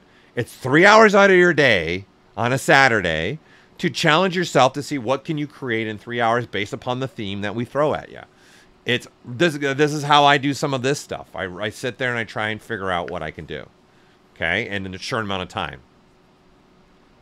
And now, yeah, oh, that's true, Weston. If it was my daughters, they would definitely need to be hot pink. Good call. Good call. Finally getting that hot pink in here, huh? All right. So please try it, man. And you'd be probably surprised how fun it is, and it's a great challenge, just artist-wise, to go about doing this. So, okay. All right. Well, that's it for me. This was 3 hours, a lot longer than we were planning on going. So I thank you all for joining me for this stream. Again, it'll be up. Okay. Oh, yes. You wanted to see my Discord. Hold on. Let me see. Hold on. Thank you for reminding me. I would have totally forgot. So, obviously, we've got a Pixologic Discord. Are you a part of that? So, let me give you guys that. Here we go. Wrong keyboard. I'm trying to... So here's the Pixologic Discord. So you can be a part of that as well. See, is it coming through? I don't see it in the chat coming through, even though it's... Oh, it's only on my YouTube. I'm on YouTube right now. And I don't see it coming through.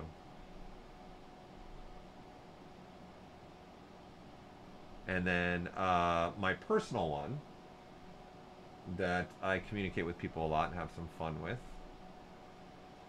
is boom. Invite people. Copy that, Roger. Are you on, what are you on? Are you on YouTube? If you go to YouTube real quick, you can get it. Because I'm on another computer. I can't get to it on the computer I'm streaming at right now. There you go. Thanks, Kay. There's the Pixologic one. And then I put my own one in there too, since you were asking. Unfortunately, I don't have any more time for questions. I have to get going. Painting a wool, you could use micro polys. There's already wool in there, or use surface noise with an image. Unfortunately, I don't have time to go through all that. They can only play one audio file. Thanks, Daisuke. All right, so again, thank you, everybody. I've been Paul Gaboury with a how to do make headphones, just as a fun little project. It's a great way to just go at it. So thank you for watching. Have a wonderful day, wonderful evening.